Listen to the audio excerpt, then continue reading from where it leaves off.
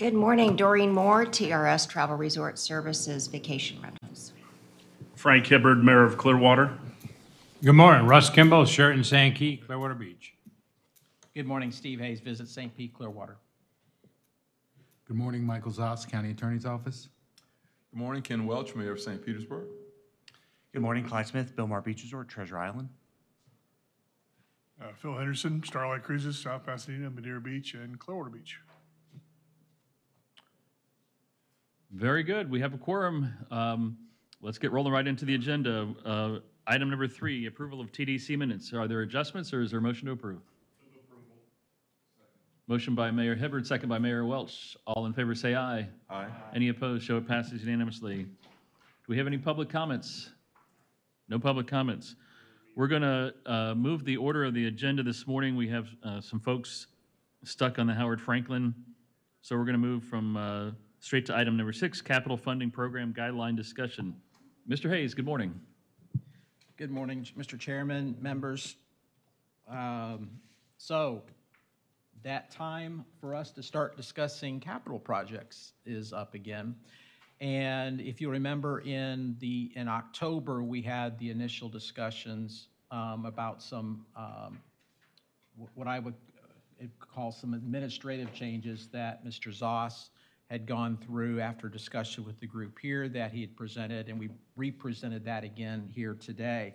What I'd like to do is start having the discussion on capital projects to go through and get your input in different areas of this, so that as staff, we can come back to you with recommendations of changes to the guidelines where needed for additional discussion and then approval. And then from there, open it, or once it's approved, pass that on to the BCC for approval, and then we can start the process for the capital guideline project. So again, what I'd like for us to have today is more of a discussion. And again, the document that you have in front of you was the blue lines that Mr. Zoss had provided.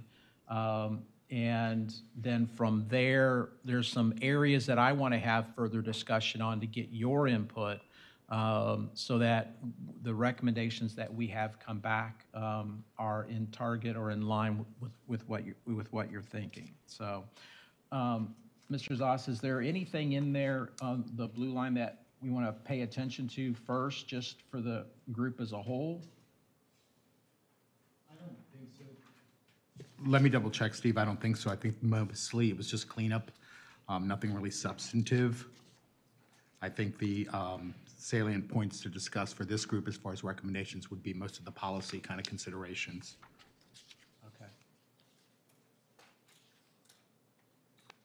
All right, if you'll pull out your document of the program guidelines, just some couple of notes that I've made, again, for conversation's sake, to get us moving in the right direction.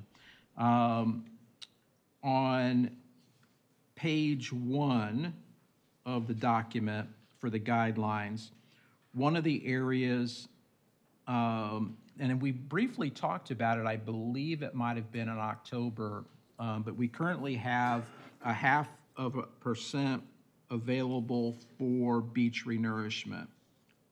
And in there, the discussion was, do we have enough that's there in case something happens and we don't get funding from, let's say, the Army Corps of Engineers or another entity, and we still need to nourish the beach? Do we have enough money in there? Should we look at changing that percentage to kind of protect that for the future? I know Jim gave a good update on where we were with that reserve portion of it, but again, realizing how important the beach is to help generating the revenues, which we're able to do so many of these things, the question is that something we want to make a change in the policy or make a recommended change, or is that something you're okay with leaving at the time? I'm going to just open that up. Mr. Henderson. I was concerned about that when we discussed it, but Jim assured us that we're on track with what we need right now. We could always reach into other capital dollars if, federal matching, state matching ever started to deteriorate. And we could address it at that point. So, I thought we should be saving more, reserving more, but I think we'll have enough of lead time to be able to adjust that when the time comes. Mayor Welch. Thank you, Mr. Chairman. Do we have what is the reserve amount that's set aside for beach nourishment? Do we have an allocation that's set aside and reserved for beach nourishment now?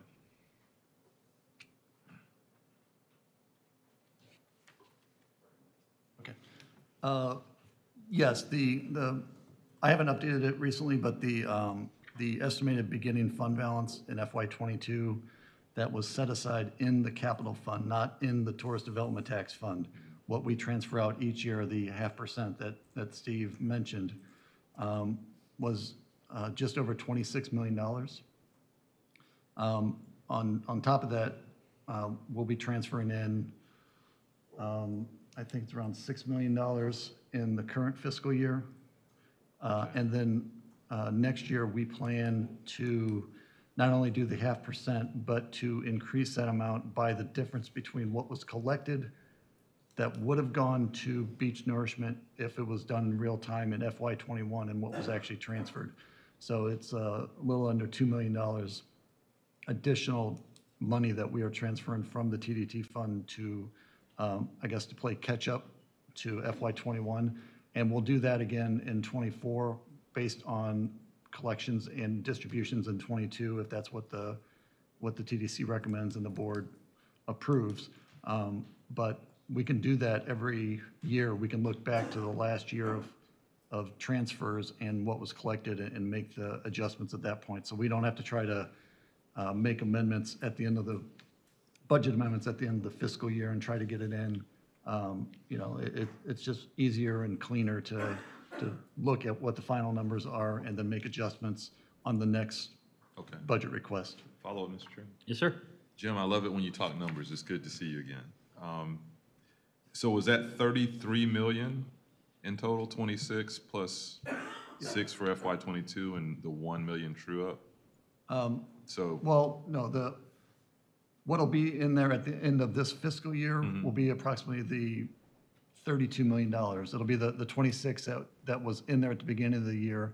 Well, and if they use some for beach projects, I don't know what exactly is scheduled for use. In terms of what we set aside is about 32 million.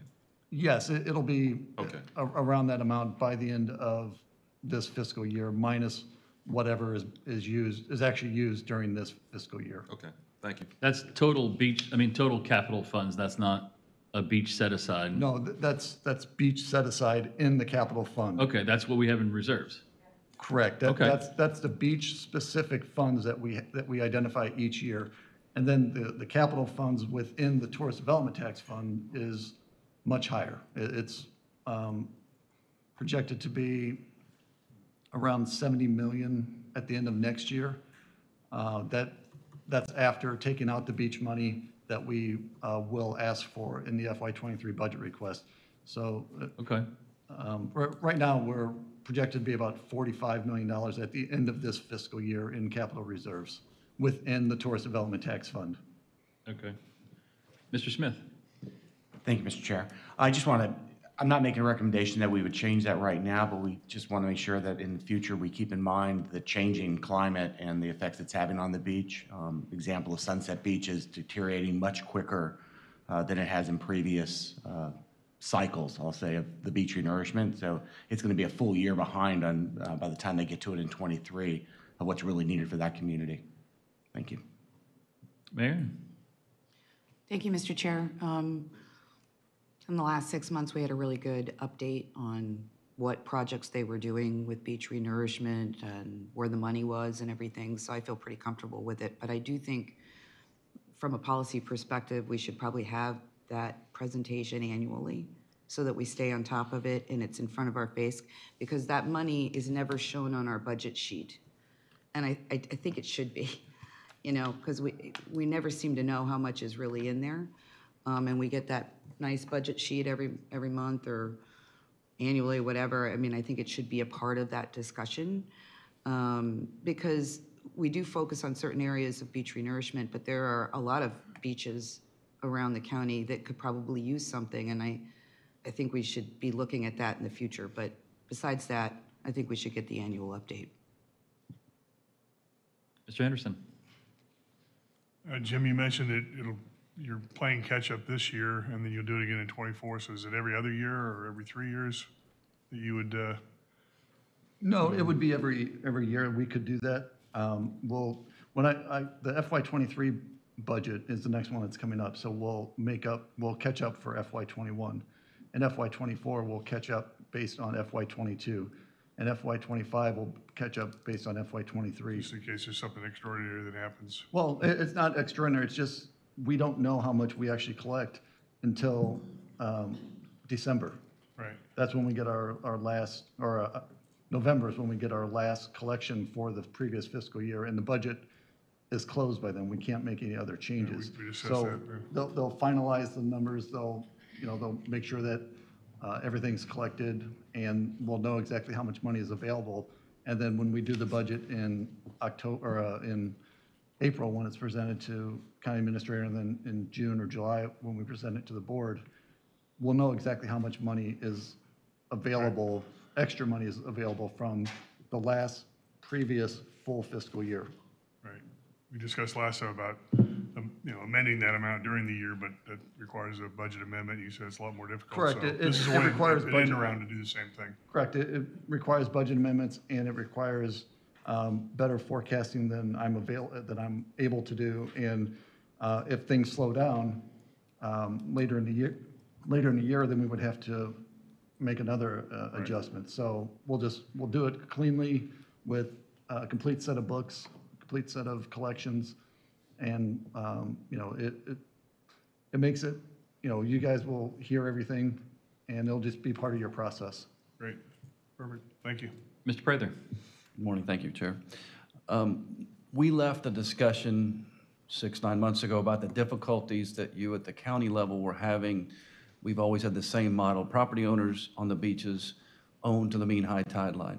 For the Army Corps to go onto those properties and renourish the beaches as they've done for years, now there's a new policy. They want easements retroactively for every property owner, which is virtually impossible to have. Do you see any changing in that? Is there any update on that? There's no formal update. I met with Congressman Christ and someone from the Army Corps and funding folks in Washington, and they understand our predicament and they understand our concerns, and they're looking at it, is where we're at right now. Thank you you. know? So we can Yeah, help. it was just probably early February, and this was some of the new staff in Washington that, and they were very welcoming to our discussion, but, whether or not they'll give us that flexibility, I don't know.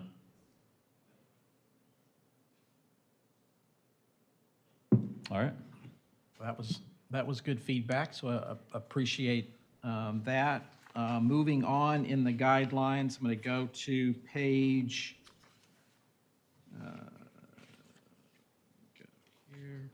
page 6. And this gets into the funding standards.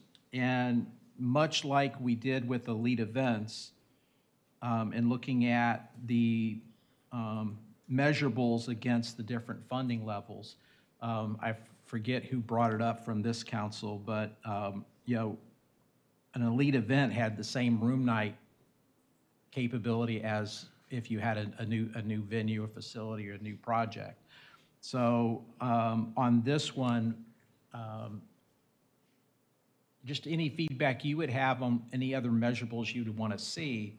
I think what staff can do is come back and look at this and try to be more realistic in what that number is. And I think the one change that was done, and Michael, correct me if I'm wrong, in this one, we go through and we look at the room nights right now, and that is on that's annual basis, not over the life of the That was something that we were still discussing as to if it was going to be an initial annual increase or if it's supposed to keep building, which seemed kind of impossible. Yeah. So that's still a point of, but I think the numbers is what you were trying to Yeah. get some direction from the TDC as far as if they thought those numbers were still reasonable.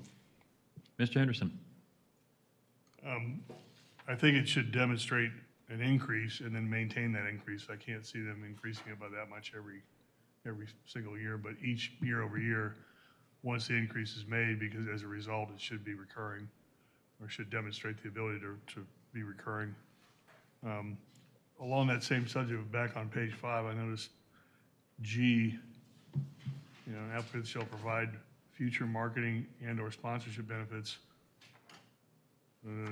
equal to the funding contribution of the county. So you're saying in that I read that to be, if you get $5 million, then we should get $5 million in marketing and sponsorship back. And if I may, I remember that conversation that came up during one of the cycles where there was funding awarded, and there was a little bit of confusion as to whether or not the guidelines as written intended that it be a dollar for dollar.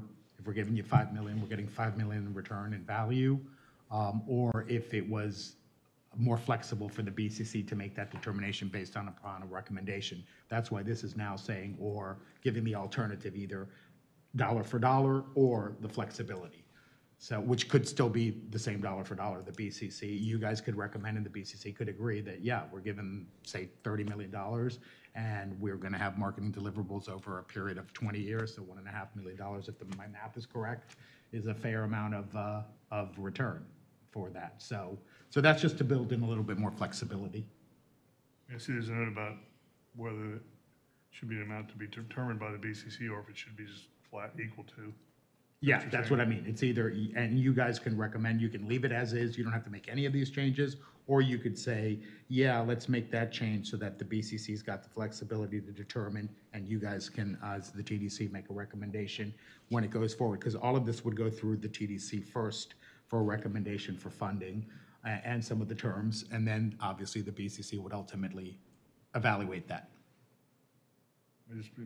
My point is, it seems a little steep to provide that plus room nights plus visitors. That's a policy call, that's a policy call as well, as to whether all of those, that's something you guys could discuss and make a recommendation to the BCC to modify.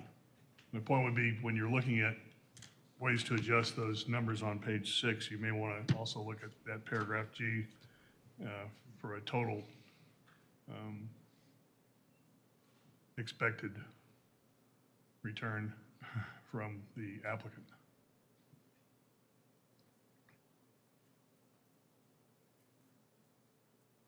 Great feedback, Mr. Henderson.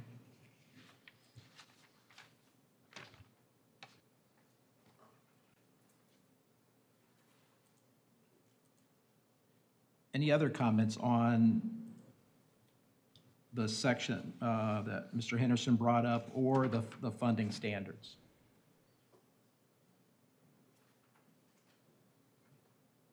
So then the group as a whole is fine with us coming back with a recommendation and the rationale behind what that ends up being? Yes. All right. And Phil, I like how you said the total ROI. So maybe building it, so here's what the total ROI is, but it's made up of these things. Right. I mean, to ask them to come up with 100% in marketing and sponsorship as well as, bring 25,000 more and 10,000 more inmates. Mike? A whole lot. Phil, your mic's off. Apologize. Yeah, my point was, it just seems, believe it or not, I'm saying it's a little much to ask, all that and all this combined, to get a net, more than 100% back. But they should be doing some marketing and some sponsorship for us, as well as producing room nights and attendees. But I'll let staff figure out what that mix should be. Okay, great, thank you. All right, anything else on that part? All right, if we move to page, Steve, I'm sorry, if I I'm might. sorry. There was a question, I think I addressed it with Mayor Bajowski, as to, under funding standards under 3, there had been an issue as to whether we wanted to continue carving out that exception for Major League Soccer. That's a policy call again, so that's just something, I don't know if you guys want to leave it as is, or if you want that provision struck from the guidelines. It's on funding, section on page 6, funding A3. And it's, and all it really does, frankly, is kind of formalize the fact that the board could always waive it anyway, and it was just kind of a built-in waiver, so you didn't have to ask the board to waive that for Major League Soccer. And that was something that the TDC at that time thought was important to include in the guidelines. It's a different TDC now. I know the mayor brought it up. That's why we're just saying, hey, give us some direction as to whether or not you want to leave that in or not, so. I'd like to see it left in. I think the intent is still to watch how that develops over the next so many years and where it goes. It could be great and for the area, and it's the right time of the year before the main season. But we just don't know right now, so I think the same thing. Mr. Henderson? Yeah, I don't think it's feasible to see a spring training actually increase, but actually the intent would be to maintain what they're doing as opposed to adding a whole lot to it. So I would see where that would be something that would be exempt or carved out. Probably waived every time a spring training facility came in and asked for dollars. So I think we probably should leave it in. Thank you. Okay. Mr. Chair, Mayor? I just thought I'd let you guys know that we did have a St. Louis Major League Soccer team in our city last month doing spring training. The head coach grew up in Dunedin, and he brought his team down, didn't ask us for a thing. Nice. It was wonderful. if I might, and Mayor, thanks for mentioning that. We also had in the Union, we're back. I also believe Cincinnati was here. I could be wrong on that, but am I right? Am I right on that, Mayor? Yes, they were scrimmaging with the Union. Okay.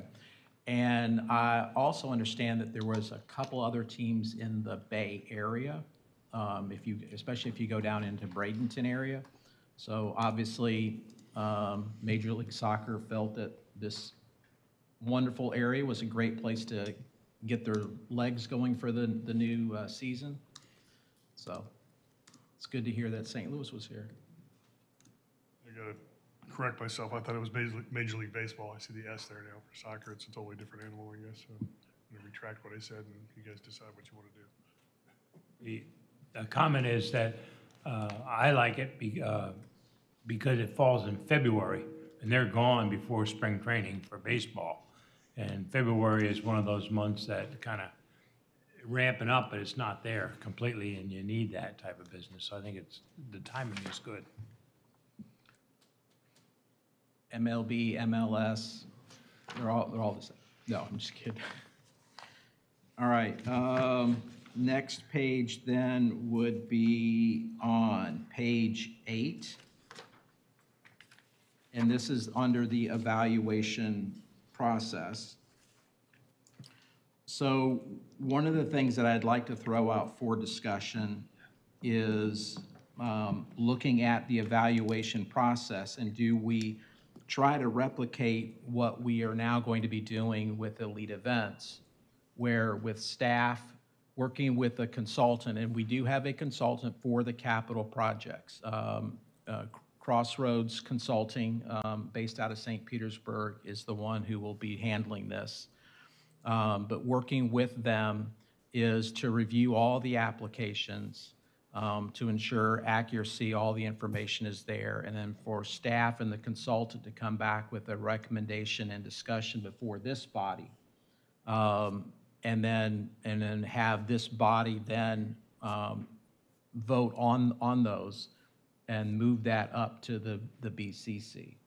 that would be a departure of what was done in the past, where you guys were actually doing the scoring and what have you. But, so I wanted to throw that out there because I haven't been through this before, so I wanted to make sure I was in line with the thought and then get some feedback. Mayor? I think it's a great idea, because I do think sometimes the process becomes a little political. We've seen that in the past, and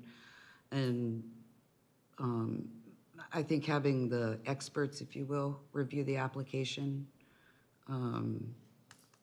folks that have expertise in the tourism field, that can see benefits that maybe layman folks can't see. And we ultimately still get to see it and see your thoughts and have the dialogue based on the experts reviewing it. But I do think it's probably a good thing. Mr. Henderson? I agree. I echo that, and they're more qualified than we are to review these things, but the presentation should include some pretty good detail on how they got to where their recommendation is, going through the guidelines that are presented here. But they're definitely going to be more qualified than the random members here, so I would support that. Mr. Prather? When we typically have had the group presentations, whether it's an elite event or a capital project, and the asking party gives up and gives their pitch, and then we hopefully have done our homework in advance, and we listen to the pitch, and then we score. In this case, I'm with Mayor Majowski. I love the idea of you, Steve, and your team spending further time to vet each one of those in advance, you giving your or your staff's recommendation. My question is, are you also then going to have a follow-up behind your at the podium interpretation of the pitch, then to have the applicant also come behind you and do the typical, what we always have had, is give their pitch after yours or before yours? Is it both?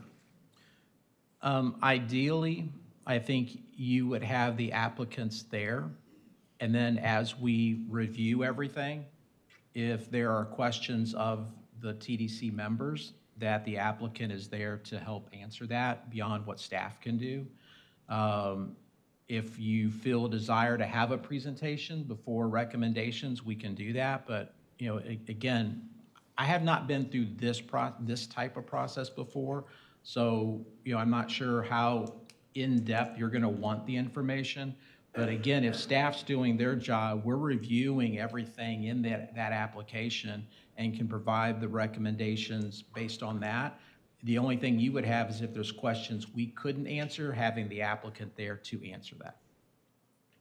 And of course, the follow-up to that is, if they don't agree with your recommendation, there's got to be an example that would come up where you're not going to recommend what they're asking, their full amount or not at all. Do they have a chance for rebuttal? And those meetings are long enough, I get it. We'll sit there almost all day sometimes in those. To add a whole nother layer of presentations, not that we can't spend another several hours in that room once, twice a year, but once again, I just want the people to be heard if they don't necessarily agree with your recommendation. I just, transparency.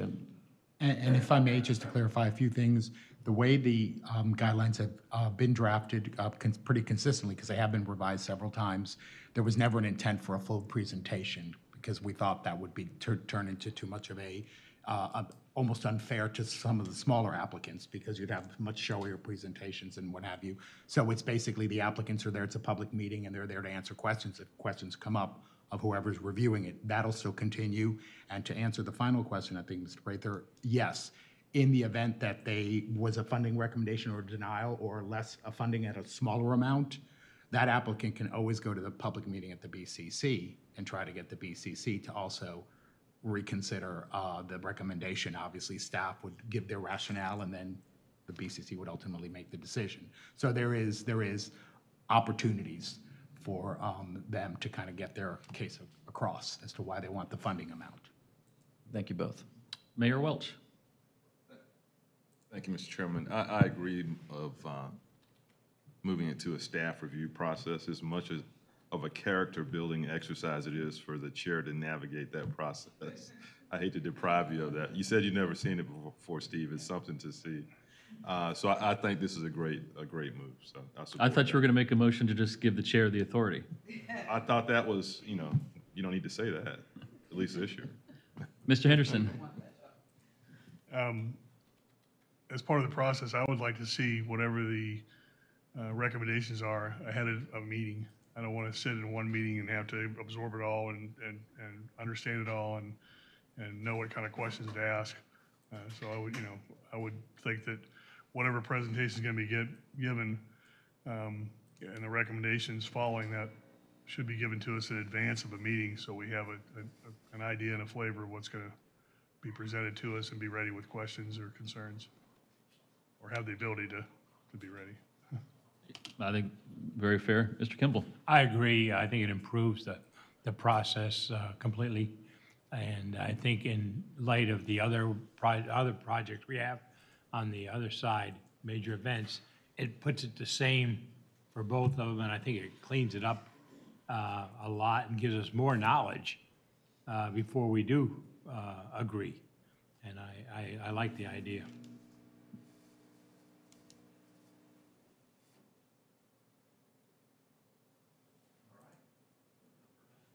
All right, that's, thank you for that support. The other item, and I just want to make sure that we're looking at things correctly, and I know there was a little bit of discussion regarding the rating criteria. So I know as staff and the consultant, we would look at each project and then look, does it meet certain standards? Is there certain impacts, positive impacts to the community and the industry and what have you?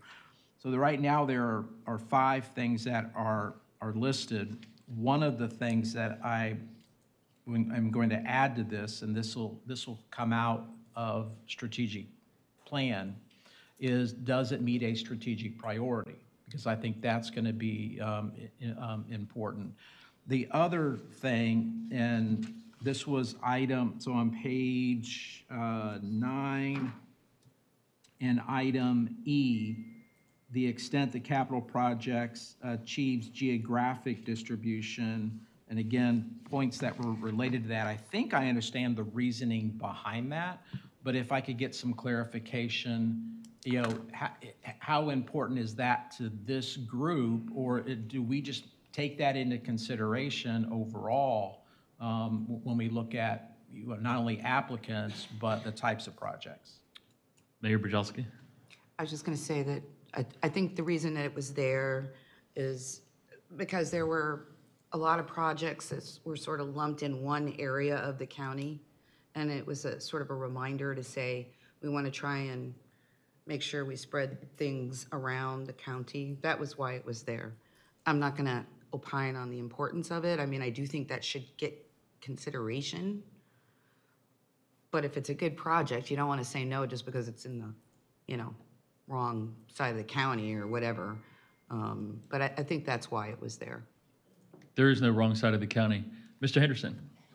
And that's exactly what it was. We were trying to figure out a way to come up with some way to make sure these projects are dispersed across the county, not all lumped into north, south, whatever. But I don't know how to, I don't know how, like you said, if it's a good project, it's a good project. So was it just to, like, if the last 3 years we funded all North County, we want to balance it out for the South County, they get a bonus 100 points? Or is it, I mean, because obviously you have a project that's not going to benefit countywide necessarily the same level. Right, and it's, a lot of the 24 cities in Pinellas County are very small with like 5,000, 10,000 residents, and they don't get as many opportunities to have a project that is tourist driven. So when they do, they get, they should get the extra 100 points because of that, because it's in an area that might not normally be served by this particular organization or funding source. Okay. And Phil? it's kind of a tiebreaker. If you've got more requests than you have funds, well, you lean to the ones that are going to be spread out as opposed to awarding the ones that are all lumped together. Or if we've concentrated on one area, or we've awarded quite a bit in one area, then it's time to move it to a different part of the county possibly. But it's a tough one to to do. The intent's there, but hard to put in a measurable or a Mayor? guideline. And so, following up on Mayor Blajowski's point, it's not necessarily geography, it's more an issue of an equitable distribution for some of the smaller communities. And so I think that is, to me, it's a balancer to make sure that, you know, countywide, everyone's getting a fair shot. One of the things, which was my original point, so I've lost my original point, Mayor. I did want to ask how we, and I know we're not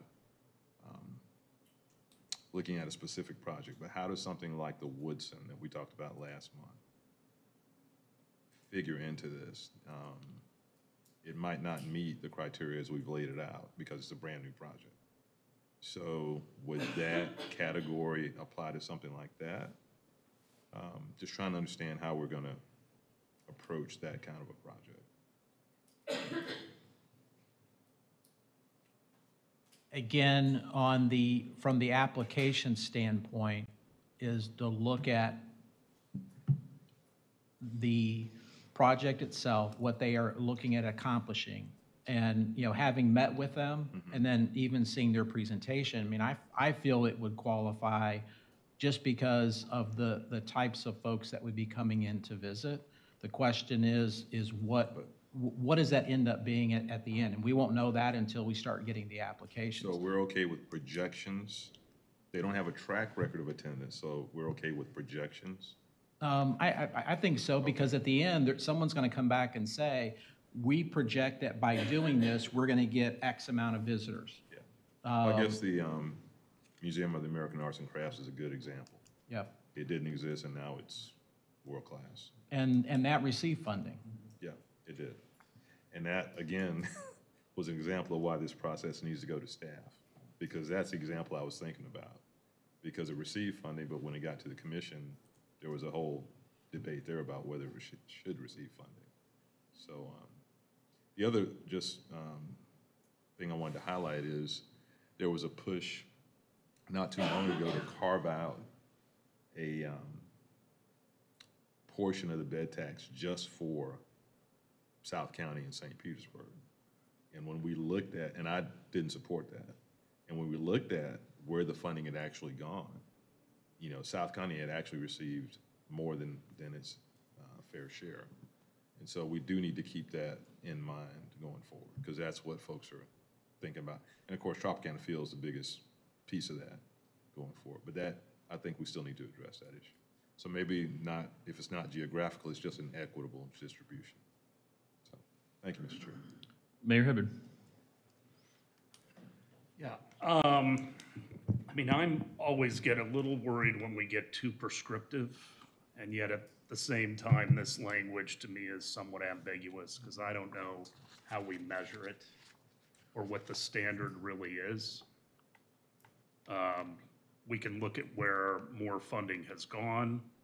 Also, I think we ought to look at where more funding is generated. I'm a little biased that way, seeing as we're the largest funder of any of the cities. But, you know, I think it's a guideline. I don't think it's as easy to measure as we would think. And we certainly haven't put what too much funding in one area versus another is. So, you know, what Phil believes is too much one area, I might not believe it's enough. That worries me a little bit. I like having a standard that we could look at. That's one issue there. I fully support having staff vet these first, because hopefully you are more objective. We all know that sometimes when it gets to us, it becomes a little bit more political and sometimes more parochial. And so for the first filter, I think staff needs to be a large part of it. Mr. Chairman? Yes, sir. The last question did come back to me. Where are our strategic priorities documented? They are being drafted at this time. And actually, that was going to be in my report just as an update, but we have a presentation to the BCC for a workshop on April 21st, I believe. It's a Thursday. So it's the day after our TDC meeting. And I was going to let you all know that date so that you could also attend, because we're going to have HCP give an update of where they're at based on the conversations they've had with leaders throughout the community, through the online surveys, through all of these different things. So again, that's where that update will be. And then from there, we can go through and say, here's some key priorities that, everyone as a group has set our priority for the county and moving forward. Now, how does that fit into, is it a capital program or marketing program, things along that line. Thank you. It is at 9 a.m. I just don't know where we are on that agenda.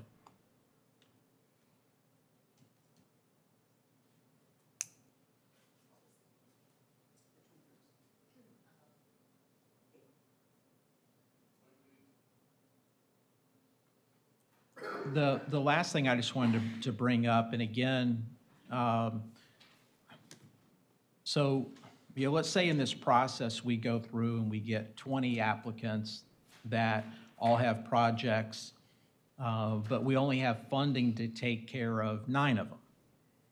Is one of the things I'd like to look at, and I don't know if this is in a guideline, but more maybe of just a direction from the TDC itself that we could then make the recommendation, is you take the projects, the 11 that were not on there, and it doesn't mean they're not good projects, it means there wasn't enough funding to take care of those, is that we still keep a list going.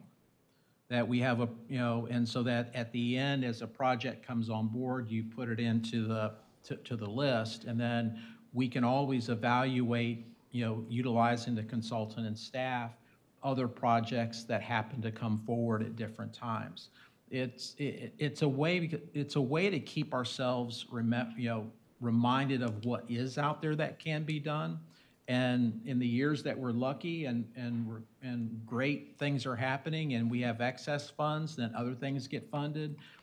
If we're in a time period where we don't have as much funding like we did with the pandemic, then we're not able to fund as much. So there's this list that's there, and I think we need to keep ourselves aware of that, because again, I think if someone's taking the time and effort to apply, they think that project is worthwhile, and we will know based on the conversations we have with them and as well as the consultant and our expertise. So have you guys ever considered that before? Do you think that's a good thing to do? Or just some thoughts. And again, I'm just kind of throwing out there, I doubt that this is a policy or a guideline, but it's just more of a philosophy. Mr. Henderson.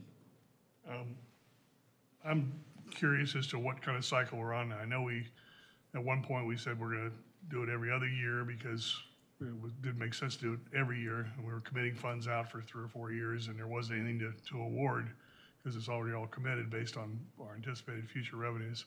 So I'm not sure where we are right now with that. Are we still every other year, or is it every 3rd year, or is it any of the above? Well, thanks to pandemic, that threw a loop. And so we were supposed to be doing this process in 21. Is that right, Jim? Is it 21? I don't remember. 21 sounds possible. Yeah, because it would have been 20 was when pandemic started, and we halted it because we didn't think the revenues were going to be coming in. So now, and again, listening to Michael, these are just our guidelines. There's nothing that's set that we have to do it every 2 years. We could do it every 3 years. If we're have great seasons and the revenues are there may be more if we wait 3 years than if we did 2. I think we just make that discussion ourselves. and as a group, and then we can set the dates and times after getting approval from the BCC. Just one point of clarification, as currently drafted, and this has been consistent, it's supposed to be every 2 years. Okay. Obviously, we can waive that as a result, like in the pandemic, but that does not preclude, for example, the Florida Holocaust Museum came forward, and it was during an off cycle, if you will, and asked, and obviously, as long as it meets the statutory criteria and the TDC recommends it, you can always review the project and determine eligibility. So you're not tied into it necessarily, that schedule. Okay. Mr. Kimball? Just to clarify, I think as we went through this time period, after baseball bond was paid off and everything, we went to no bonding and the philosophy that we're going to pay for it as we go along. But we also, schedule-wise, to do some of these, Steve, we spread out the payments to, I believe Dolly was one of those, or a couple of them, over a 3-year period, that they wouldn't need the money until this period of time. And I think that's how we were able to do a few projects that we wanted to do, but didn't necessarily have the money that day. And I think that's how we have accomplished some great things in the last few years over this, without as much money on it. That's true. Or We a did that delay with of Dunedin. something. Yeah, we had With the Jays. we had paid off the trop and we had added the 6th cent, and then we didn't spend any money for a year. So after that was over, we had a good bankroll that we were able to fund a lot of these big projects in a 2 or 3 year period of time, including Dunedin, Ruth Ecker, the aquarium, those kind of things. We were a So, little bit playing catch-up because we hadn't been able to do anything. We had some great projects that had come along, and then we were fortunate enough, a couple of them came over 3 years, got it delayed a year, and then went from there. I think Phillies is one of those that was like that also, that commitment. Mr. Henderson? There was a former board member that wanted to see projects spread out over 15 and 20 years. And I think most of us were against that. And what we ended up doing was taking on big projects and trying to pay them as quick as we can. So we're not committed 10 years down the road, not knowing what's going to actually happen. And once we lock into that, we've got to pay that, and that might mean we have to sacrifice some marketing dollars. So moving forward, I think we should continue that track and just take these projects and try and pay them in the near term as much as possible, so we don't have that obligation hanging over us for years to come. And then we can see exactly what we have a couple of years from now. We say, okay, we can forecast that we need this much for those and we have this much excess. We can anticipate this much coming in, so we can open the process again. But I would be in favor of trying to pay things off as quick as possible, or, over a 2 or 3 year time frame, so that we're not obligated 10 years down the road to something that may not fit at that time. Yeah, we had so much, quite frankly, we had so much money stockpiled in that short period of time. We also wanted to pay them down in those 2 or 3 year periods so that, and this we're talking back in 16, 17, that when it got to like 19 or 20, if there was a decision to be made on the raise, we would have that flexibility if we wanted to go that way. We're still sitting here in 22 without having to make that decision, Mayor, but maybe someday we'll make that decision. Mayor, did you have something? Yeah, I would agree with Mr. Henderson on that. When we fund a project quickly, we can actually fund it with less money because the present value. Whereas if we stretch it over many years, it's a much larger dollar amount because whomever is doing it is then having to finance the project. So if the money's there, I think it should be done in shorter periods of time. Yes, sir. Thank you, Mr. Chair. My only concern of this part of the discussion is the words foregoing marketing dollars, that if we overextended ourselves, we don't want this to bleed over into the 60%. I think it's very important. Maybe we keep a certain amount as contingency in case we do have an off year or years for some reason. Yeah, we won't bleed over into that. I think there's a whole room full of people to make sure we won't do that. Yeah.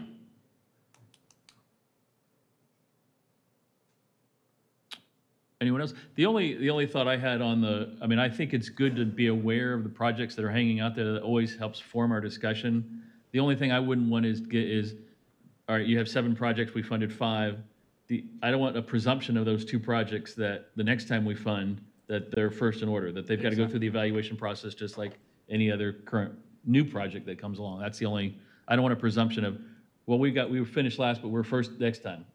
Nope, starts all over. Anyone else? Data points, what is our current revenue per penny annually? Is it still in the $9 million range? No? No.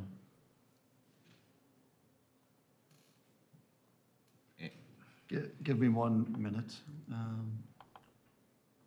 And the second question while you're looking that up is, do we have a schedule of the capital fund and the projects and their status, like the Dolly? We've allocated money, but they haven't moved forward. Do we have a schedule like that? We don't have any commitments because we don't have any agreements with either the Dolly or the Phillies or anybody else. There are negotiations, I believe, that have been going on. And Steve and Michael can correct me on that, but I don't know where they stand, but they've both asked, and maybe others have asked as well, for funding, and there's been an agreement in principle by the BCC to move forward with negotiations, but there's been Do we no- have a schedule that shows the funds, whether they've been allocated or not? Yeah, nothing is allocated. The only project that we have in the capital at this point is our annual commitment to beach nourishment, and we have $350,000 in the current year budget for the Florida Holocaust Museum, which will probably not be spent this year, so we'll roll it over to next year. But there are no other commitments So to what's the the fund. what's the fund balance, capital fund balance? The fund balance. Jim has a great PDF chart that he sends us out that Yeah, maybe. and that I think will be, that's what I need. yeah, that will be updated. We're in the process of doing the budget evaluations for all the departments, and we will have that by the next meeting, which will be the budget meeting.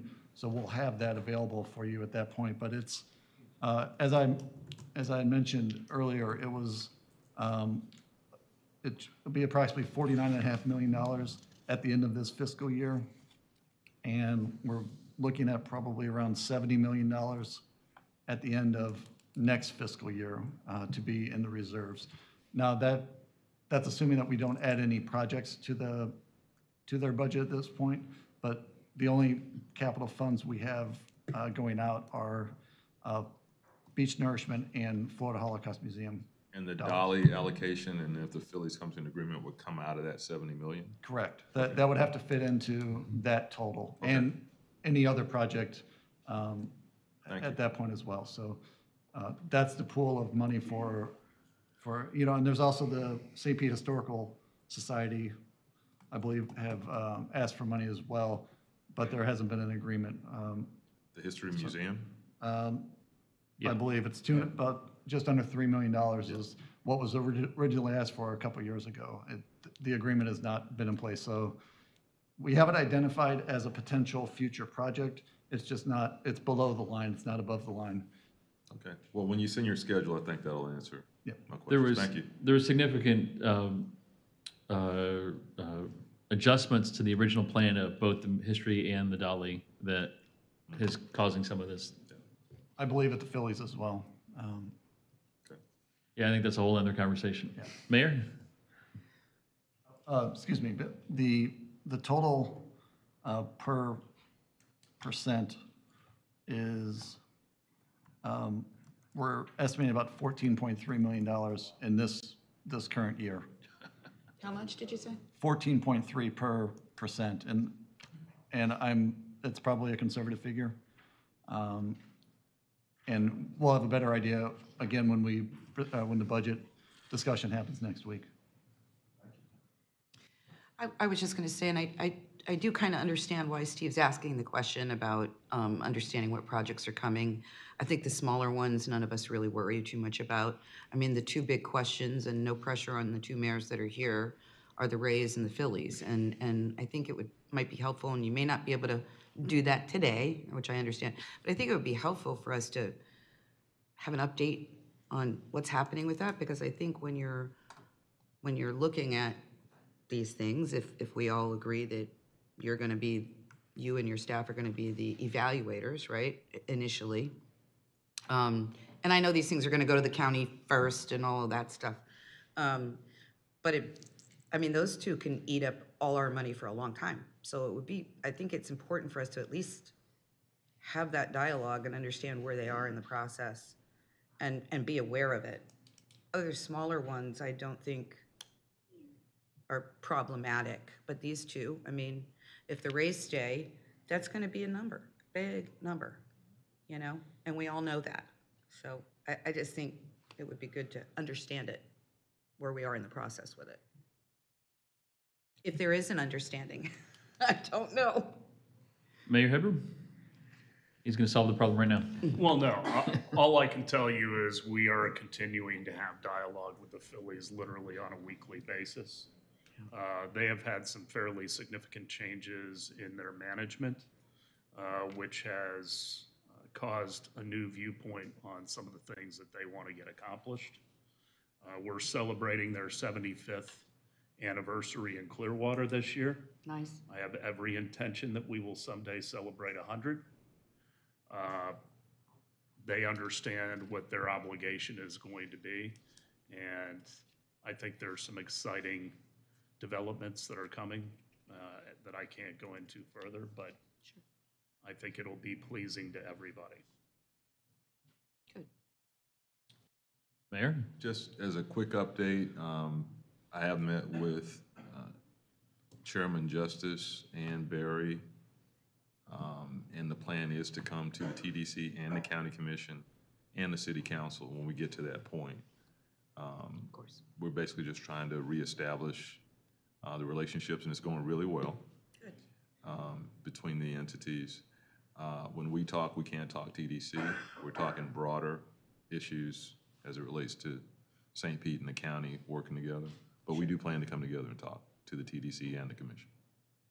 You know, since I have the mic, I'll tell you something kind of interesting. When we were doing the negotiations with the Blue Jays, you know, 5 years of that, I mean, these things go on forever. One of the things we had said to them was that, you know, we didn't want them to try to create that dorm on their property kind of thing. Right. Because we wanted, it was important to get bed tax dollars and have them out in the community, you know, like their minor league players, because they, at the time, had 7 teams. I don't think they have that many now, but, so they are building at their own cost, at all the full development rights, on Dunedin Causeway, their own Jays Hotel for their minor leagues, I don't remember how many rooms. It's gonna be a full-service facility that they are paying bed tax on, and it will be used for short-term rentals for the small amount of time they won't be there. So I thought that was a really interesting way that they went about it, and we have costing the taxpayer no money, and it's gonna actually contribute to not only the bed tax, but property tax, sales tax. I don't remember, I'm sorry, How's it coming along as far as timing? When will it be open? Hopefully by next minor league season, so that would be the end of next year. Training, yeah, because it's for the minor leagues, it's not for the major leagues. Sure. But they do so many hotel rooms anyway. I mean, they would be contributing through hotel room bed tax anyway, but this way, they're all in one place, it's a lot less. Sure. Travel and, It's a neat concept. yeah. Anyone else? All right. All right, that was great feedback. The last thing I wanted to bring up, and again, when we look at, you know, the capital projects or the capital program, there, you know, it pretty much mirrors what is in the tourist development plan, and I know everyone's familiar with that item. And I know that when you compare our plan to the state statute, there is at least one item, major item, that is allowable now in the statute, what is not allowed in our tourist development plan. And that gets down to, I think, some infrastructure issues. Michael, if you wouldn't mind, just touch on that briefly. Yes, sure. It's the addition a few years back specifically that Steve's referencing. There's also an addition as to estuary and lagoons and some other bodies of water that is not in our plan, but specifically he's referencing the public facilities, which can include sanitary, sewer, I believe solid waste, transportation, and pedestrian facilities.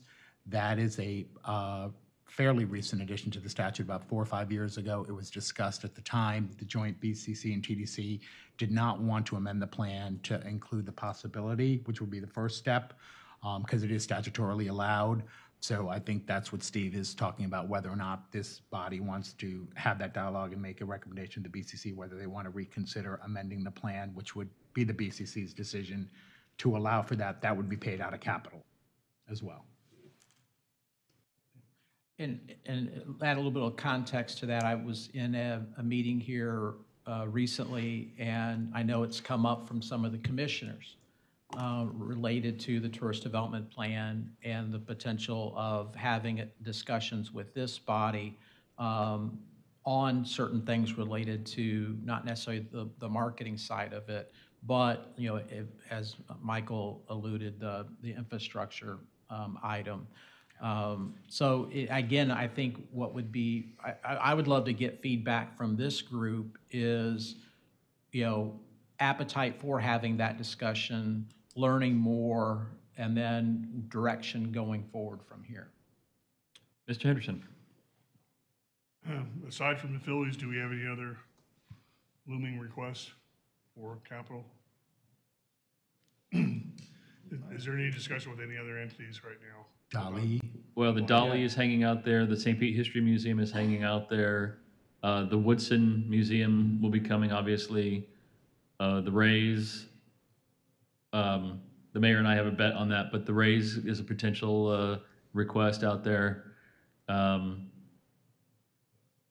Anybody? I think that covers it, that I'm aware of. Sounds like a pretty Phillies, full I'm sorry, plate. yes. I thought he mentioned the Phillies. Yeah. Yeah, well, it seems like a pretty full plate, so I would not be in favor of opening up to any more categories, especially infrastructure that probably should be taken care of at the city level. Well, the question is, you know, I don't think, just from my conversations on the commission, we did get into a little good discussion at one of our recent meetings about it. There was not necessarily an interest in having TDC money, TDT money pay for like paving this part of the causeway, doing something like that. But if it could help fund a transportation enhancement or a transit enhancement that would directly impact tourists, then there was a different conversation to be had. That was where the conversation was going at our last commission meeting. Well, I would agree to that if we could parse out certain pieces of that. Right. That's where, I mean, that's, you know, that's where I sense the commission going. I don't sense we're going to divert it. But on the other hand, you know, those projects that we all mentioned, except for the Rays, could be fully funded with what we have in reserves and be done. And then next year we start again. And so the question is, other counties around the state have said we need to use some of that money for the impact of tourism on our infrastructure, on our things. In the north, in the Panhandle, they use it for law enforcement, public response, law enforcement, and first responders. So it's just a discussion that's going to be had, and especially if we continue to have these kind of numbers, and especially if we get a definitive no from the Rays, then that frees up a big chunk of this conversation. So anyway, that's where it's been going. Mayor? I think it's worth having the dialogue. You're not looking for an answer today, right? Yeah. Yeah, I think having the dialogue on what that might look like, I totally understand what Phil's saying. I wouldn't agree with doing sanitary sewer either. I don't think that's the purpose, but I think the mission of our organization can, as the law allows, support transit support systems that are primarily used by tourism or affected by tourism or whatever. And how that's defined, I think, you know, is a much broader conversation that we can have today. But having the option, it doesn't mean you're gonna do it. And certainly, knowing everybody in this room and knowing our BCC, it's gonna be heavily scrutinized as to, does it really serve tourism in the way the law allows? But I think having the dialogue Well, I and think- understanding what, what could it be and what kinds of things we might want to see in the future is certainly worth having. And the kind of the direction that this board gives staff will also be helpful as far as, how our staff looks at the statutes and delves into the outer ranges of that statute. Well, Michael knows how I feel about it. I absolutely think that capital means, trolleys and boats and things like that. So I know you guys are looking into it again. I've seen that. Yeah, and that's where it's centered on. Yeah. It came up when we were talking about a Waterborne more robust transportation. ferry system Yeah. on the intercoastal. That's really where this conversation, it was, obviously, there's always talk about airport to beach, Right. transportation, those kind of Transportation. things. Yep. Since Mr. Zoss mentioned it, what about the other part that has always been in statute that we've never done, the lagoon and estuary improvement? There was some thought last year by some commissioners about at least looking at that as far as some county or public-owned parks, like Fort DeSoto. Not every small neighborhood park, but a major park like Fort DeSoto, which has significant estuary enhancements that we've used grants and we've used penny money over the years for. If there's any appetite for that discussion. I would think you just add it all in and have that dialogue. Doesn't mean we're going to move forward with it, Mayor Welch? but why not? I'd agree. I think we need a business case for any of these and see what the nexus is with tourism. I mean, we're doing nourishment at Fort DeSoto, right? Or, I guess theoretically we would. I don't know that we have, but yeah. so I don't see the real difference, but that's coming out of the 40%, right? We're still talking, all Yeah. this is out of The the 60% is, Yeah, sacrosanct. So, yeah, for any of these, let's see the business case and talk about it. all right, you have enough direction? Yes, sir, I do. So again, thank you for the feedback overall on guidelines. Again, I enjoy the conversation because it gives me an idea of direction, then we can pull things together and then come back to you. Yes, sir? Steve, one final point on the guidelines that I think we missed, just to get some clarification and direction from the TDC. The issue is to reimbursement, whether the payment's going to continue to be on a reimbursement basis. When these guidelines were initially drafted, if I recall correctly, it was silent as far as how we paid for these projects, and then we switched the mode. Instead of going bond financing, we were kind of paying as you go. And so it got a little chaotic as far as meeting the, keeping track of those payments as the contractors were submitting bills. You had multiple projects going on. It was a big drain on staff and resources. So the BCC decided, and I think the TDC concurred at that point, to go to no, we'll reimburse you at the end of the project, once it's completed, one lump sum. And so there's been some applicants who recognize that while this is basically free money to them, they also want to be able to get paid as they're constructing and want it in phases. So one of the recommendations that we need, or at least a suggestion would be, do you want to build in this the flexibility to allow the BCC ultimately to decide, nope, it's going to be on at the very end, or we're going to allow phased payments throughout the process? Because right now it's on a reimbursement basis. I think you would want to put that in the negotiation discussion. So you Whoever's doing that, I mean, that's what I would think, because again, like, if you look at the Jays situation, it was 40 million over 3 years. We had to go take out a sizable loan to do the project, and then we were getting payments each year, right? Those 3 years, something like that? I mean, we didn't have that cash on hand, is my point. They were periodic, they weren't yearly, they were. Right, they were periodic. As the invoices were submitted, I believe. But if you've got a new museum, where are they gonna come up with that money? You know what I'm saying? So I think it has to be a case-by-case negotiation situation. Mr. Henderson? I agree, as Mayor Hibbert mentioned before, it could be more expensive if we wait.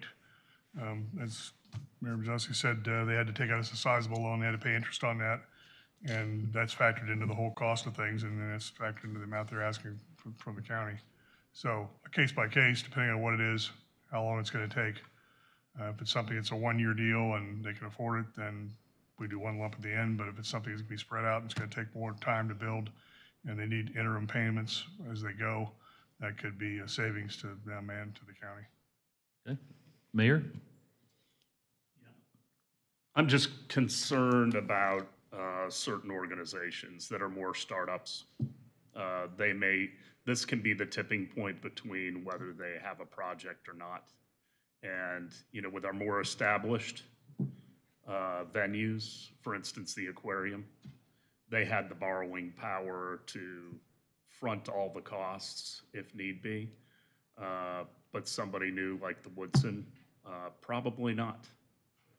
And so I think you need to leave the flexibility there. If we think the project is worthy of doing in the first place, then it's also worthy of helping finance on the front end rather than the back.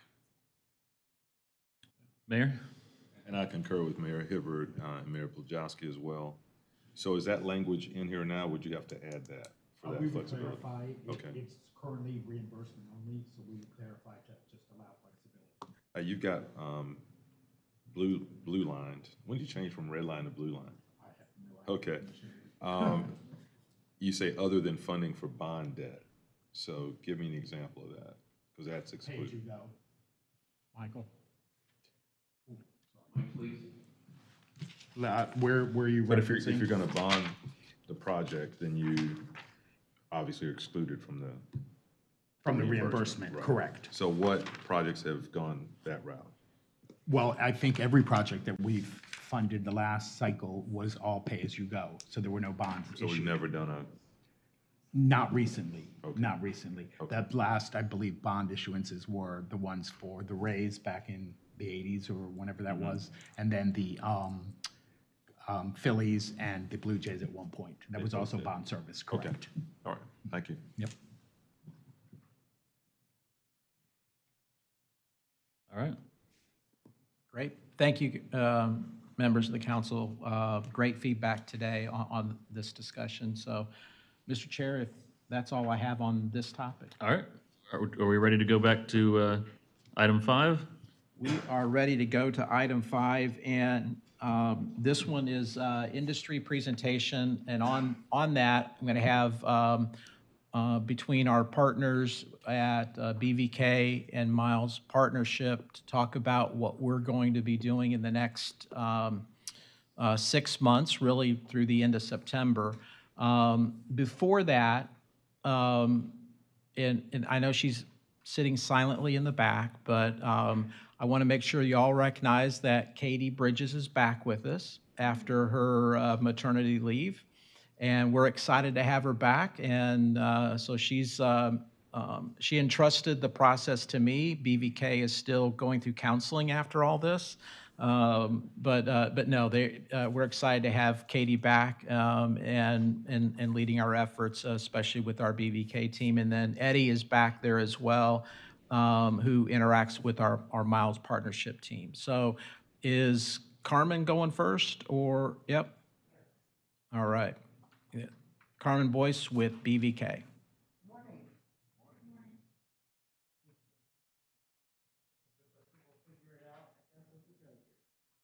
You might need to turn that microphone on at the stand. Is it? There you go. Okay, there we go. All right, awesome. Good morning, thank you. Good to see you all again. I'm going to go through the first set of these slides fairly quickly to get to some of the new stuff at the end. I put a couple slides up here at the beginning just to kind of remind us of our conversation back in September. Everything that we did for the first 6 months followed our annual plan of marketing objectives and goals and strategies, and we are continuing to follow those. So I'm going to present the back half of the fiscal year today. But these were our objectives as we started our year. Obviously, driving visitation, wanted people to stay longer, spend more, build our awareness, and obviously we want to serve all of our wonderful partners here in the destination. So as we started looking at our plan and what we wanted to do, one of the key things we wanted to do is have continuity with our core media plan.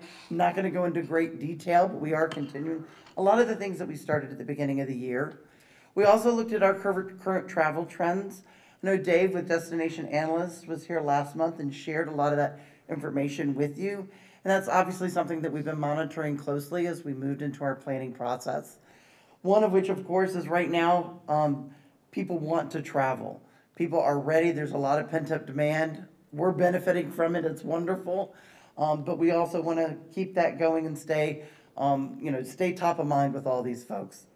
We've also been looking at, obviously, our trends, which we in our lovely destination are doing well with, our pacing right now. And then the last thing as we were looking at our considerations is we looked at the brand research. Again, Dave, I know, shared some of that with you last month. We wanted to look at that, to look at how can we tell a deeper story about our destination. People know we have these lovely beaches, and we're never going to not talk about our beaches. But we also want to broaden our conversation to let people know what a vibrant destination we are and all the lovely things that we have to offer. So we're looking for unique opportunities to do that. Again, real quick, our planning considerations are our markets, our audiences, and timing. We have our developmental markets, which are the markets that are out of state. We're continuing into those. Obviously, continue with our maintenance markets, which are key markets in state. Our audience remains the same, adults 25 to 65 with a household income of 100K plus. And now this plan is taking us from April through September. This is our marketing channel breakdown. And it just kind of gives you an idea of where we're spending with each of our media channels. The big blue here is broadcast and cable within TV and radio. Out of home is the orange. Within that, we also have print, which is the yellow. We have a lot of other, and that includes a lot of our sponsorships that we're doing, sports sponsorships and so forth. And then all the other little pieces there are all of our different digital components with SEM, digital display, longer form, digital TV, and search. So to the core media plan. So we're continuing with our broadcast media. We're going to pick that up in July and run through September. Again, in our same developmental markets that we just talked about. Radio will be running in our developmental and our maintenance markets. And new, you're going to see some promotional extensions I'm going to talk about in just a few minutes. Out of home, we're going to be running that May through September. This is a great vehicle for staying cost effective, getting a lot of eyeballs to see about our lovely destination. We're running this in our developmental and maintenance markets. And something new to the plan this year is our billboard domination. So we're going to have key locations where instead of just running one message, and then you'll see a change up and a different message hit the board from another advertiser, we will have consecutive messaging. So we will have 4 or 5 boards all in a row. Obviously, this won't necessarily be on a board that's on the side of a highway, because if someone drives by, they wouldn't necessarily have that opportunity.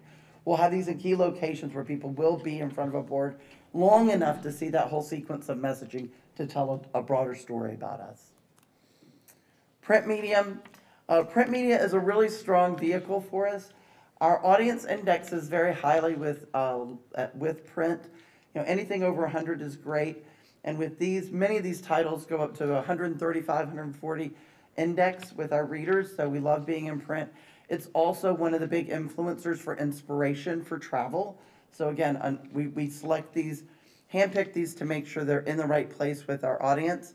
New to the plan this year is Midwest Living and Southern Living, and a new half-page spread. The half-page spread basically runs across 2 pages like full-page spreads, but it's the cost of a single.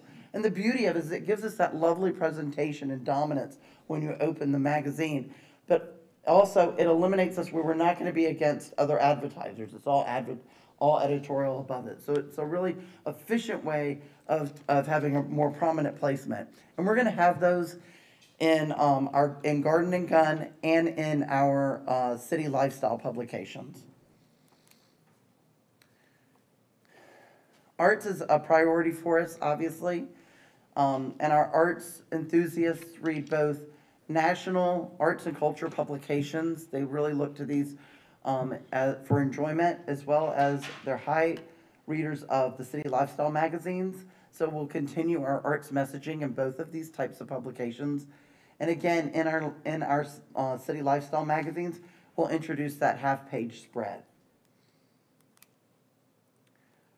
A couple other areas that are very important to us are our niche audiences. So we will continue to run in Passport for LGBTQ plus, as well as rolling out in Chicago and Atlanta for a Black audience. So that was just a super fast speech, just to give you kind of the core elements of our plan. Now to go through some of our overlays and extensions. We're really excited about these opportunities that are our TV promotional extensions in Indy, Orlando, and Atlanta. We're going to have long-form opportunities to really talk about everything that our destination has to offer. We're going to have 2 to 3 minute vignettes or interviews. We'll be able to show B-roll. We can also include many of our industry partners to highlight their businesses and what makes this truly unique experience here in St. Pete Clearwater. We'll be able to do takeovers on one of our stations. We'll actually, every time there's a news running throughout the day, we will have our placement in there. We'll have sweepstakes, online inclusions, and lots of promotion of these actual extensions. So it's a great way to tap into a loyal audience for these viewers and tell our story. Another opportunity that we're going to be doing as an extension is in Nashville. We'll be sponsoring the weekend weather.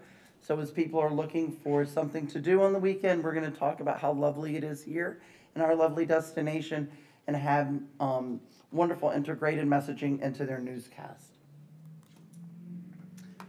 Another big promotional extension this year, and this is a first for working with iHeartMedia Group. We're going to be doing 13-minute podlets.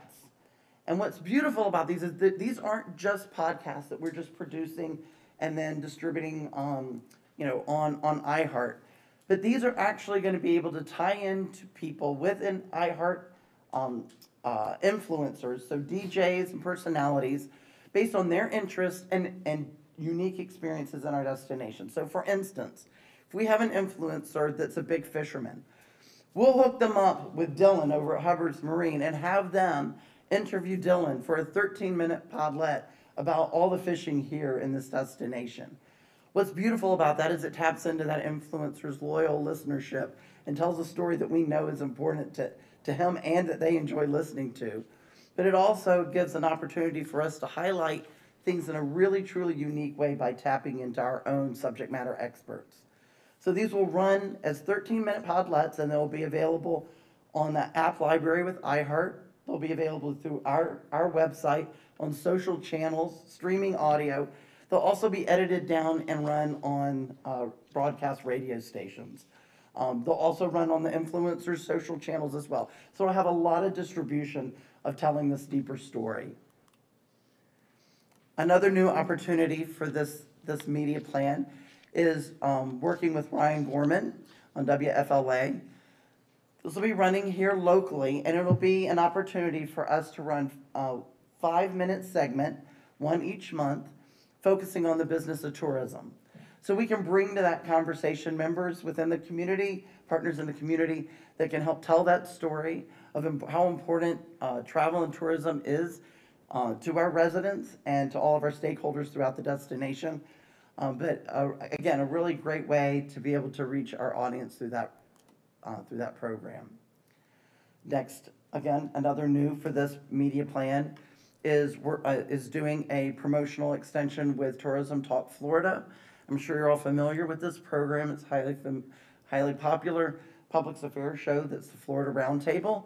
We'll have a monthly program on there that's 10 minutes, and it will be an interview where we can bring stakeholders in. We can bring in economic development. We can bring in a lot of different people to talk about, again, the story of tourism and everything that we have going on. We can talk about events. We can talk about value. We can talk about economics. A lot of different things that, again, give us a great platform of telling a longer story. Our influencer programs, we've seen a lot of success with these, and we're very excited about bringing 2 new programs, one this spring. And this one, the one for the spring is especially exciting because we'll be going into niche audiences, and this will give us a wonderful, authentic way to reach our LGBTQ and Hispanic audiences. We'll be partnering with influencers in these niches in our key developmental markets, and it will give them, they'll come and they'll talk about things including the beach and all the things beyond the beach as influencers do, they'll be posting all of that, recapping about it, and we'll get all the assets that they produce as well. For the fall, we're going to change it up a little bit. We're going to talk to an up-and-coming influencer in the state, as we want to, encourage travel to St. Pete Clearwater during the fall. But we're going to also have them promote a sweepstakes to other influencers. And whoever wins the sweepstakes will come into the market and they will post and talk about all of their experiences here in the destination as well and encourage travel during the fall.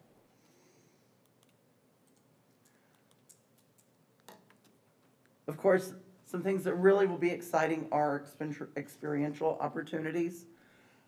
We love promoting arts. We know this is a big priority for us. So this fall, we're planning to go into a couple of our key markets and have an artist paint murals in particularly highly trafficked areas. And then we will also do an augmented reality overlay. So that as viewers come up and see the art, not only can they enjoy the art and learn more about our destination, but have an opportunity to really experience it and get engaged in a way, that's truly unique. It also gives us a great platform for reaching out to media and host them to talk more about our arts scene here in St. Pete Clearwater. Additionally, we'll be doing some more activations. We had some great success with Zoo Lights, which you guys are familiar with. We also had a wonderful experience in Nashville with the Stadium Series during Winter Park just a couple of weeks ago. So we want to continue that momentum that we've got, and we want to support the arts again through the Atlanta Arts Festival, great market for us. In August, they do have one of the largest arts festivals in the Southeast. We want to be there with a booth as well as looking at an interactive overlay with a local artist. And then, of course, sports. We'd be remiss to not mention sports. We're doing activations with the Philly Union during their Pride Night on June 26th. Which brings me to digital.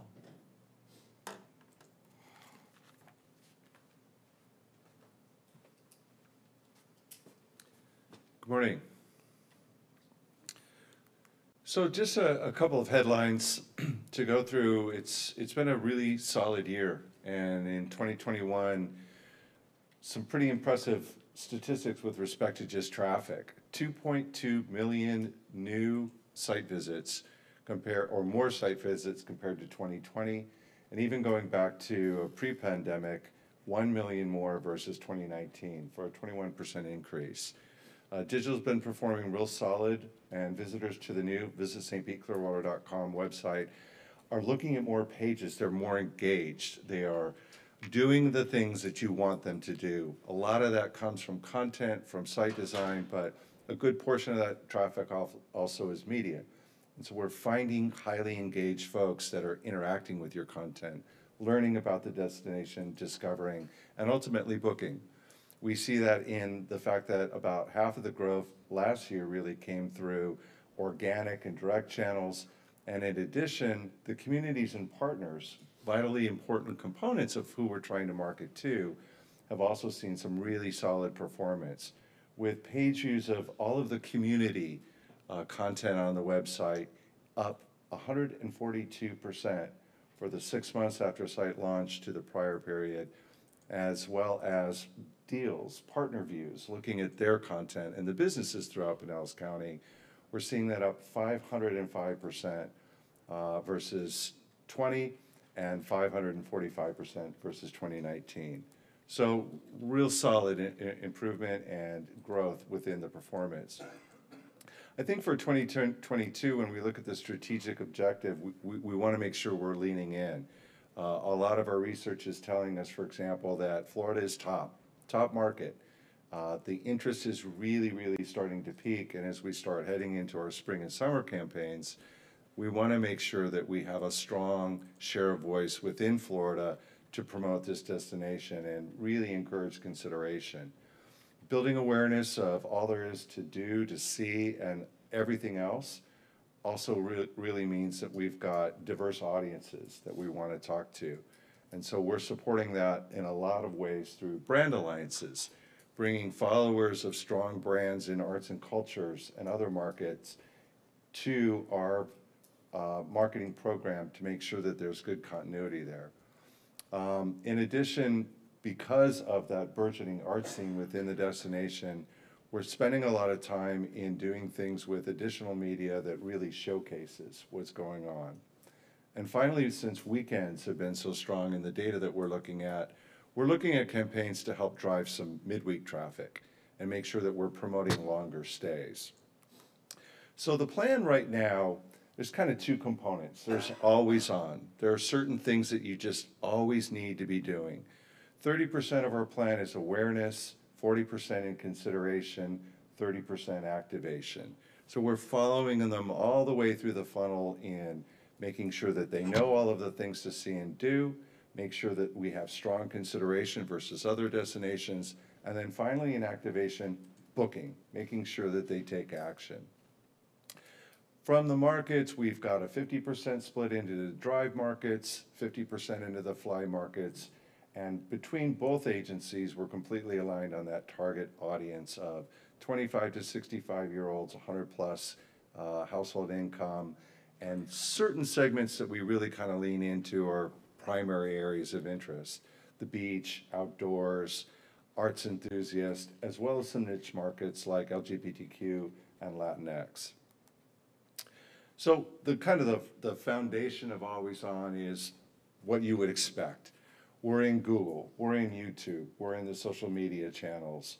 There's also the digital display components that you would typically see at primary publishers, as well as more interactive things, new ways that digital media allows people to not just see an ad, but interact with it, to get to content that interests them, to find the things that they want to do, get more information, as well as seeing, hearing, and understanding everything in the destination.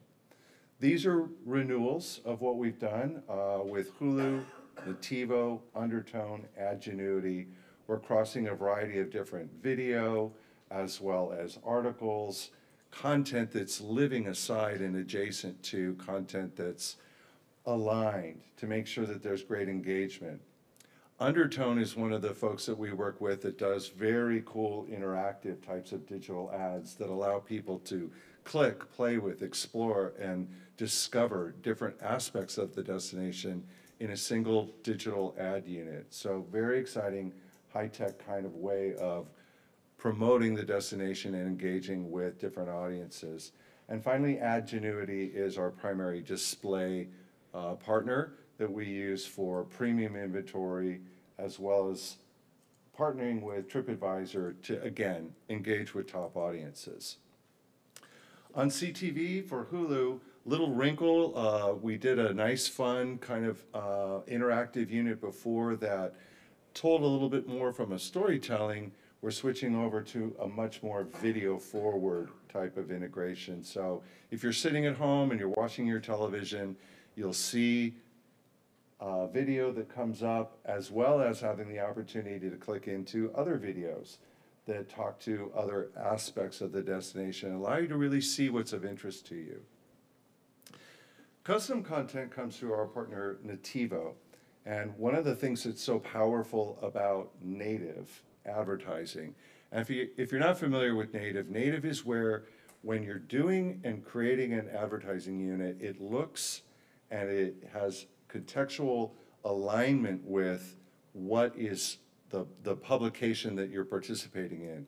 So for example, if you're putting a content piece, really an advertisement, into the Smithsonian.com or into AtlasObscura.com, the ad text and the story is aligned with what you're seeing and reading about that's already of interest to you. And because they're aligned, you've got really solid targeting and very, very high engagement. They work together, and they work together very effectively. And a lot of times too, even though you're in what's an ad unit, because it's at Forbes.com, Smithsonian.com, you're still staying within their formatting and their look and feel. So it doesn't even really look like an ad in most cases. That's one of the reasons why we see the engagement so high. Undertone, as I mentioned, this is a good example of that interactivity. It's an ad unit that allows you to explore what's in interest to you. And because it's interactive, it's fun. It's something that you can play with, enjoy, and see content in a way that's engaging. We've got some premium sites that we're working with. TripAdvisor has what's called the Navigator platform that allows you to really target in on destination. So you're finding folks that are looking for the destinations, that have a history in browsing of similar content, as well as a search history that indicates that they're going to be a perfect target for you to communicate all of the wonderful things here in Pinellas County. In addition, Condé Nast Publications has a collection. You can see some of the great publications here, Travel and Leisure, Condé Nast Traveler, Vanity Fair, Vogue. These are the type of high, upper income lifestyle publications that are perfect placements for a lot of the advertising that we're promoting.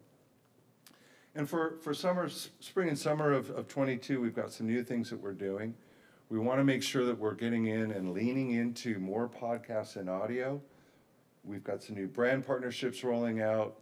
Long form content, again, those native ads that are storytelling ads, again, I think are very important in helping us convey the multidimensionality of the destination and being able to go a little bit more in depth in explaining why visiting Pinellas County, St. Pete Clearwater is such a great choice for folks, as well as some custom co-op opportunities that allow us to really engage with the partners. So Spotify, podcasts. Podcasts, as you know, are extremely popular. We've seen a tremendous surge in the amount of folks that are downloading podcasts. It's an important platform. You can't just be in one media. A lot of times you need to really diversify. So podcasts are an important part of that whole component. And it's a network that reaches over 3.2 million with 1,000 original and exclusive content that allow us to introduce the destination in a very nice way and engage with audiences from this medium. In addition, from just streaming, we'll be working with Spotify as well in reaching 87 million audience, targeting very carefully, making sure we're aligned with content, in addition to going in and doing some targeting within the LGBTQ and Latinx markets as well. Custom content in Culture Trip was a unique opportunity that was exciting for us and a real new opportunity in that Culture Trip kind of does a nice job of looking at different kinds of content within a specific ad unit. So for example, when partnering with them, we're enabled to do the storytelling, the social interaction, a variety of different ways to make sure that we're effectively engaging with audiences. It's custom social video with a kind of a user-generated content or UGC feel. It looks authentic, it feels authentic, and again, kind of distance you a little bit from an advertising unit and more allows you to truly engage. In addition, there will be 2 articles that are created, some high-impact display, as well as social amplification, promoting through the 8.5 million US followers within the Culture Trip audience. New partner is Smithsonian. So certainly for the arts and culture enthusiasts, Smithsonian is a well-recognized brand. Pairing with brands that have that value brings value to the destination. It's kind of a transference of the loyalty, the excitement, the dedication of the Smithsonian audience to the extremely unique arts and culture offerings here in the destination. And that transference of brand identity is a big part of Atlas Obscura, the New York Times, and a lot of the things that we're doing when we're looking at custom content with brand partners. Travelzoo, not a new name, but they've got some new products this year in that they're doing 2 different kinds of ways. One is a destination showcase. So much like what you're seeing here for Arizona, for San Diego, you're taking the best of the best, curating articles, images, and other content to help folks really understand the destination better, dial into things of interest, and be able to engage at a real high consideration and awareness level on beaches, arts and culture, and craft beer. In addition, with Travel Zoo, there's another component that's new, which is really the Partners Showcase. That allows us to pair the destination content with partner travel offers. It's again a little lower in the funnel now, so that we're getting into the booking, making sure that they're taking action, driving to partners to create value for them. Expedia, another well-known brand in the industry. Expedia has excellent co-op programs, and a lot of what we see is when bringing VSPC together with partners through distribution channels like Expedia, is that we get very good participation in driving the bookings and creating that economic activity and making sure that we're doing well in terms of occupancy, bed tax, and all of the other desirable economic impact. Two areas of that would be the co-op program that allows partners to buy in multiple investment levels based on their marketing budget, so it's scalable for a variety of different businesses. And in addition, we'll be using banner and native ads to drive to custom landing pages that target travelers searching for St. Petersburg Clearwater and compete against competing destinations. And then one other component that's new is driving along the longer stays. So one of the things, again, is that we wanted to say that there's so much here in this destination to see, you can't just do it in 2 or 3 days. You need to plan a longer stay. So a lot of the visuals and the messaging within the campaign are focused on making sure that folks understand that it's kind of a fear of missing out. That if you don't book a 4, 5, 6, 7 night vacation, you're not going to be able to see and do all that there is here in the destination.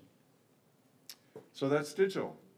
I don't know if, Carmen, do we want to just go through on the media recommendations? Was there anything or budgeting that we wanted to cover, or is we're all good? Thank you very much. Sure. When you were talking about TripAdvisor, how are you reaching out? Are you serving up ads? Are you working with TripAdvisor to be able to follow those people and serve ads? Is that what you're doing, or? Expedia typically allows us to do tracking. They're our customer.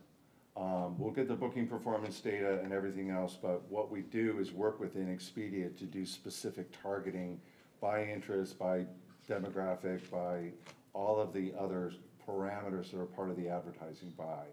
So we're very specific at how we target and promote within the Expedia network. And then there are other pathways through Expedia to get to the content. So they're actually funneling you through to the consumers we're looking for. With direction from our team in the media planners is how they figure out the buy and the targeting and who we want to speak to. Because there's different kinds of content in Expedia too, a lot of what Expedia knows about their guests helps us to be able to understand their interests, their travel propensity, how many trips they typically travel per year. A tremendous amount of data that allows us to get very specific to say, you travel a lot, you like beaches, you do this, you do that, you're going to see it versus somebody else who may not have those specific interests. Further questions? Yes, sir. Scott, how do we look at the slide you had up there of trending, it showed trending markets? And I'm sitting here thinking about the trending markets. Are we spending enough time? And how do we measure it from what you have on this measurement? And then maybe I want to say old markets that haven't come back in the last 2 years because of the pandemic completely, but you know, they're sitting out there. Can we get those sources? And how do we evaluate to come back to Scott and say, or to staff and say, you know, we're starting to move over here a little bit more. We're seeing where we are. And the third part is, do we measure rates at all? Rate increases are moving very high. And what happens in those evaluations when you look at digital versus that? At a very high level, yeah, I will say Visit St. Pete Clearwater probably has better access to data than most of the DMOs that Miles Partnership works with. And there are sources like Adara, there are the advertising network sources, there's Google Analytics sources, there's destination analyst data, there's STR data, there is home rental industry data. All of those data sources really come together to allow us to see where the trending markets are. It was about, excuse me, 2.5 years ago, Texas started to trend. And we started to see Toronto and some other things. Some of that was site traffic, some of that was Adara data. And Adara is a pretty unusual data source. What Adara does is it allows us for all of our digital ads to put a little pixel in there that says, I want to know when somebody looks at this ad. Adara then takes that and understands that person because they have access to United Airlines, Hilton Hotels, and about 100 other data partners that share the data with Adara. Adara knows that somebody that saw our ad stayed at a Hilton, flew on United, and did other activity on their credit card from data coming from Visa. All of that data, because we understand very specifically that that little pixel linked us to that specific person, and we get their actual spending data, we're able to say that ad resulted in a visit, resulted in so much economic activity, this is where they're from, and this is where we're advertising, and we want to match up where we're advertising with where people are spending and where people are coming from and what people are doing when they're actually in the destination. All of that together, you layer in STR, you layer in Google Analytics, you layer in the other data, and collectively that informs the strategy of what we're doing. Each month, we go through and look at the performance of how many clicks are we getting in this market, in Indianapolis versus Chicago, in Dallas versus Toronto. How much spend? What's the actual efficiency of what we spend in that market to how much we drive in economic activity from Adara, from site visits on the website, to stays in our hotels from the STR occupancy, ADR, and RevPAR data. All of that collectively together is the giant mess that Kayla and other folks that are on the Miles Media Planning team are weeding through to develop strategy. And it requires constant calibration.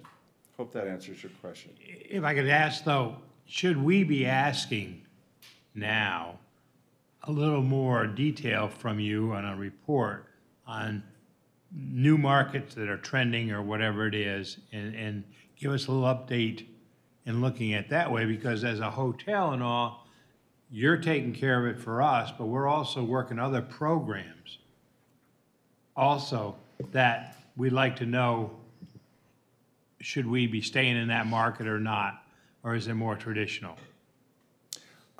We welcome that. I think that's always smart, and we do a good job of working with the VSBC team. We're always excited to hear from partners within the marketplace, to share, to collaborate, to learn.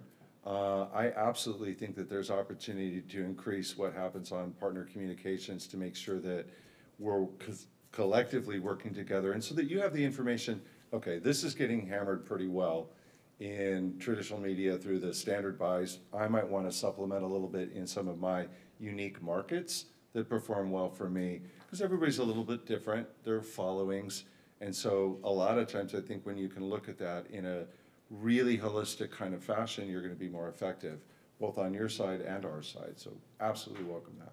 I think we should be. For example, with our hotel, we've put a lot more emphasis in Nashville.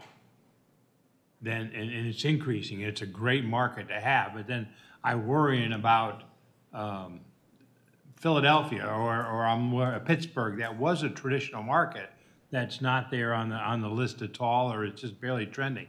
So that's why I'm asking that question, that maybe we should be getting a little bit more information, what's next type of thing. And you're absolutely right. Thank you. Things move. Texas was popping in the pandemic. I think when air service was limited to some of the big markets that were international markets like Cancun, that came to Florida. And it's still strong because we leaned in at that time and we're holding on, and it's performing very well. Other markets in the pandemic were very interesting. The Northeast fell, the Midwest increased, and there's shifts there, and we're seeing it shift back to its more traditional pattern, in that the Northeast is definitely heating up compared to where the Midwest was 2 years ago. And so those are the kinds of things where hopefully together, I think we have a better understanding of how those shifts are changing, what's realizing the true arrivals into the destination, and how better to market, tap in, and make sure that we're stimulating as much as we can. You summed it up. Ms. Moore, did you have something? Yes, I think directing more to Steve, related to what we've heard from Miles and from BVK as it relates to arts and culture. How is VSPC interfacing and utilizing Creative Pinellas in this regard are you all working together? Give me some feedback on how that's doing, because I wouldn't think that you're reinventing the wheel in terms of your arts and culture marketing, so. And great question on that. And actually, I think, as you probably know, working with Creative Pinellas, for us, I want to have it as symbiotic relationship. So like one of the things that I've talked to Barbara about is, if we're going to be out taking a message, let's say to the Atlanta market, and you get Atlanta visitors in here, what can she be doing to help let the visitors in the market know these are the great things that are going on, whether it be an event, a venue, exhibits, what all the various things are. So I think that's one aspect of that. The other element is working with other major institutions and entities to make sure that sharing with them what we're doing. Because again, a lot of this is brand new in terms of the push that we have, whether it be through the media, the creative, any of that. So we want to make sure that we're out there hitting the right things. Because again, it's a different audience than what you would have that would normally go to the beach. Doesn't mean they're not going to go there, but they're going to have more of that relationship in visiting, let's say, a museum or going for a performance or something along that line, and then they'll take in the beach as their secondary option. So I know that both marketing partners have also looked at specific data related to that visitor and then built plans around that data. Because not hearing Creative Pinellas mentioned, and I wouldn't think that Miles or BVK necessarily would be interfacing with them as the county's arts council, so to speak. I would think that would be your role to kind of help facilitate that and make sure that the resources that Creative Pinellas has and their relationships with all of the different artists and facilities that we have throughout the county, so that gets focused. So I appreciate that. And then the other part, you and I've had ongoing conversations about the vacation rental data. And I'm still not clear on where we are with that to help identify, what sources are we using and how can we flesh that out? Because my comments and discussion with Steve have been that not all of the companies who do these vacation rentals, not all of the resorts that are vacation resort type properties their information is not necessarily being filtered in. And Steve and I have had ongoing conversations, so if you can update us. And actually on that, Jeffrey's had a conversation with Key Data. He's actually on his honeymoon, and so I didn't get a report back from him to hear what the conversation was. But really what Doreen's referring to, and it's like this with Smith Travel, you only have so much data. You're not going to have 100% participation, but yet you don't want 20% participation. So you want to get a bigger slice of the data by having more people participate. So we want to ensure that we're getting a higher participation rate from the property management companies so that the data we have is more true to what's being out there. Right now on Smith, it's roughly about 78% for STR on the hotel side. So if I can get 75%, 70% on the vacation rental, I'm good. And I think right now we're probably about 40 to 50%. I'm guessing.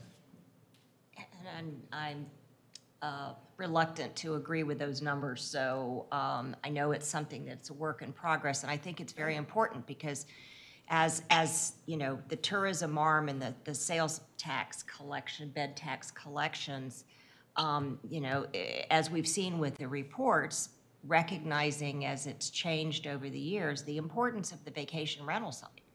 And that if we don't have accurate numbers, or a healthy representation, it's not really benefiting us overall, you know, when you have such a small reflection. So I appreciate your efforts on that and look forward to being kept up to date.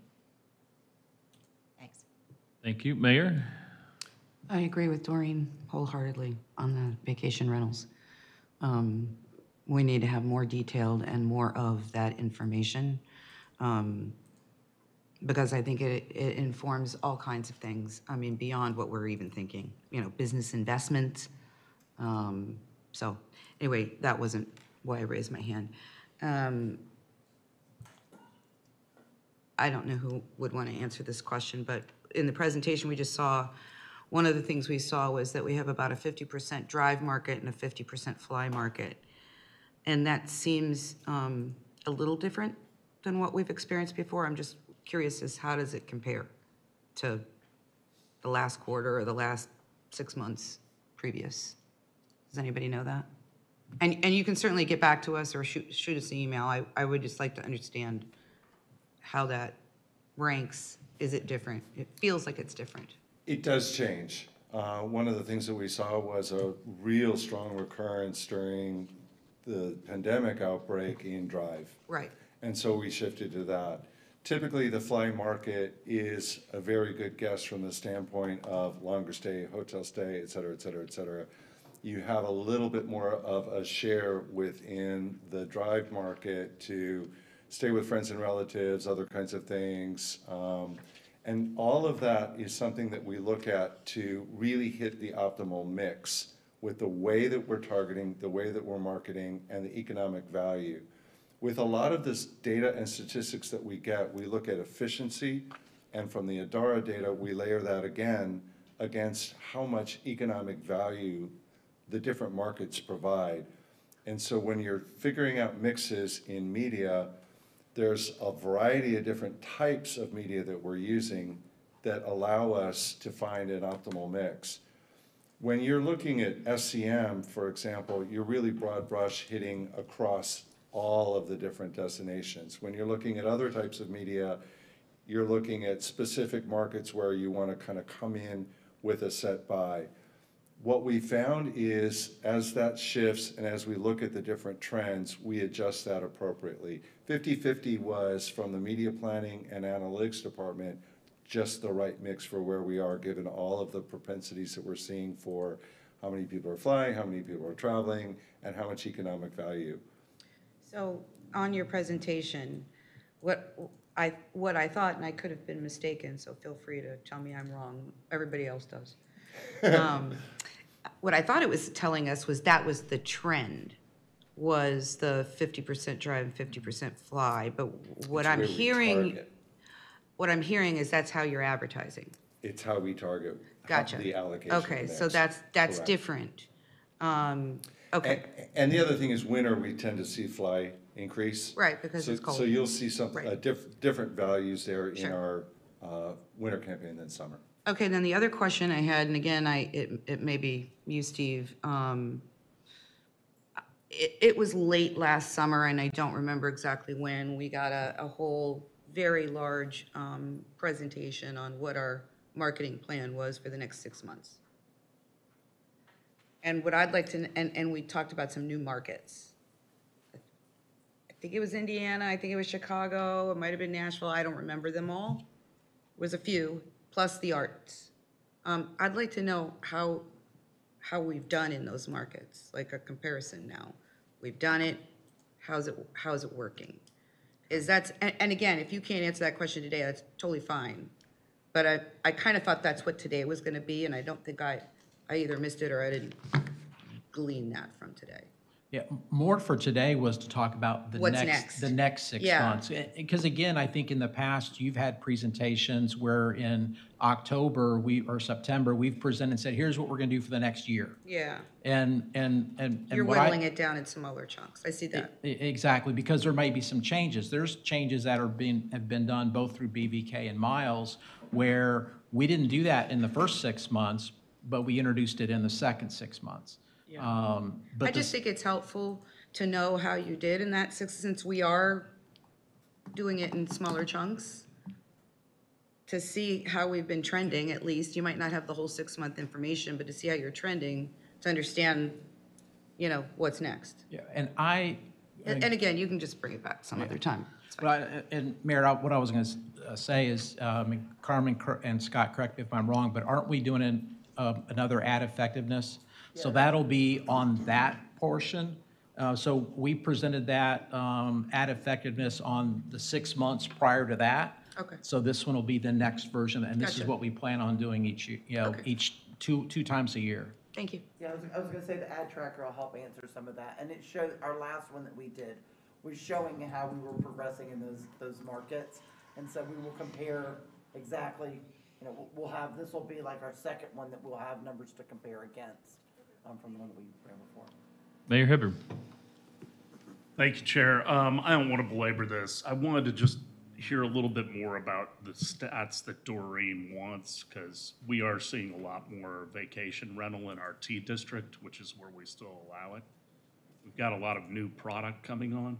What's the T district? It's our tourist district. Oh, gotcha. In our ordinance, we don't allow short-term rentals in the residential area on North Beach, but in the T district, 23 that are grandfathered in. Everything south of the Acacia Circle, though, to the Sand Key Bridge is our T district. And we have a new condo hotel that's all 3-2s.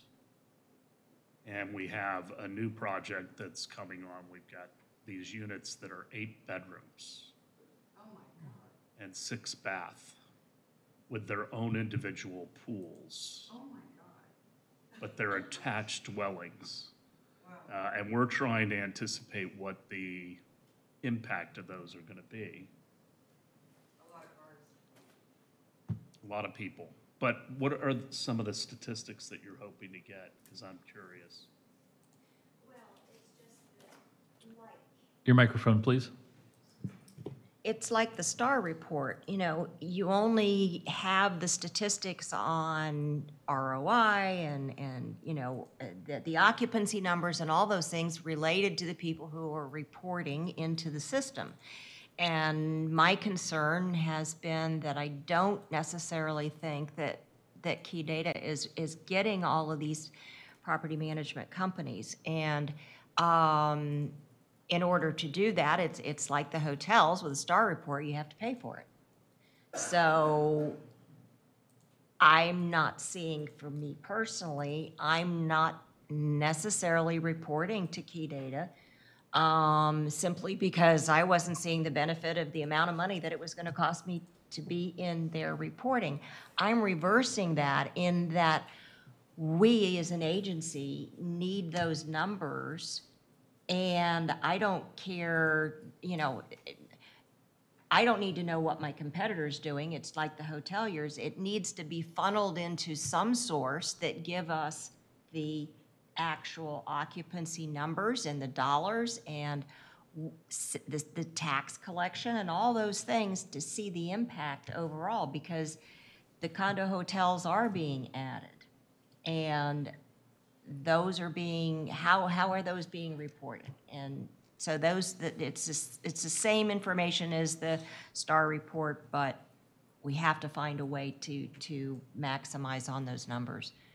And the way we were doing it in prior years, many years ago, prior research company sent out a fax and you filled out numbers and it went back in to the research company, and even that wasn't entirely accurate because it was kind of randomly. This month they spoke to this person, and that month they spoke to someone else, and with technology, we need to find a way to be able to assimilate those numbers without it having to be driven on how many rooms I have, so how much is it going to cost me to be in the report?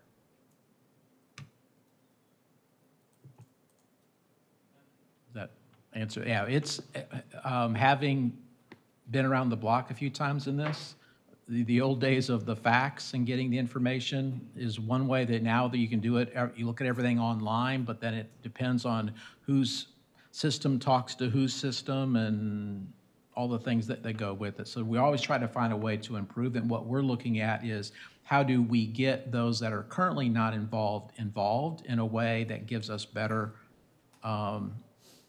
sample size and participation.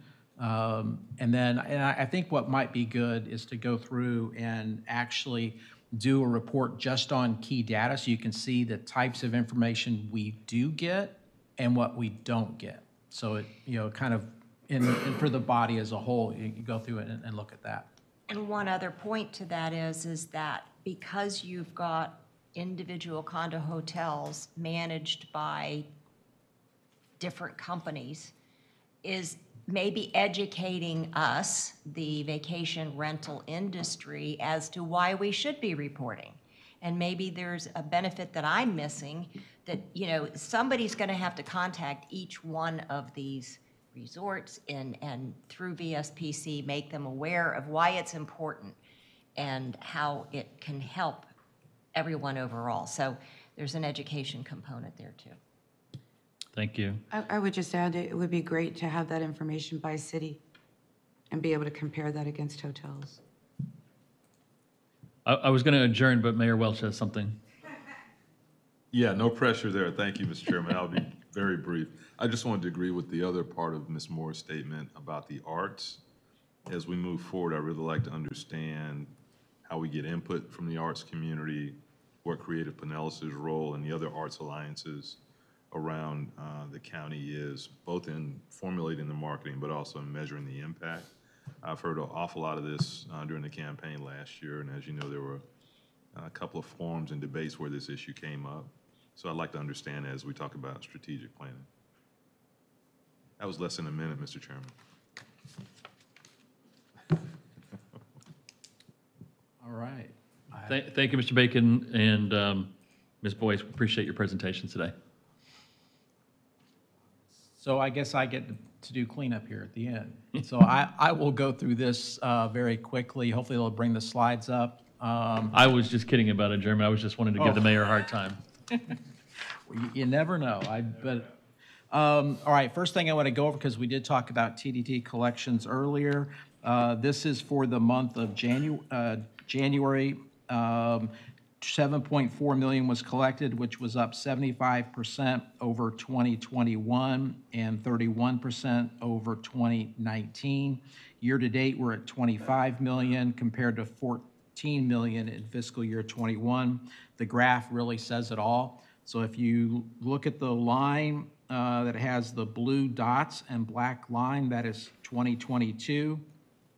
The yellow circles with the dashed black line is 21, so you can see where we are above that, and we're above 19, and we're above 20. So bottom line, and I feel for Jim, because when he was, when we had the conversation of trying to forecast where we were going to be, I never would have picked this scenario. And again, when we look at it and go to the next slide, when you go. Yeah, well, the reverse of it would be if it was going down, what ends up happening. But I think this slide, when you look at the hotel occupancy, again, this is for January. You look at 2022, we were at 61% overall compared to 51% in 21. And basically, at this point in time, we're going to stop using 19 because 21 is going to stand on its own actually after this month. Because you really saw, huge spikes in business for 21 starting in March of last year.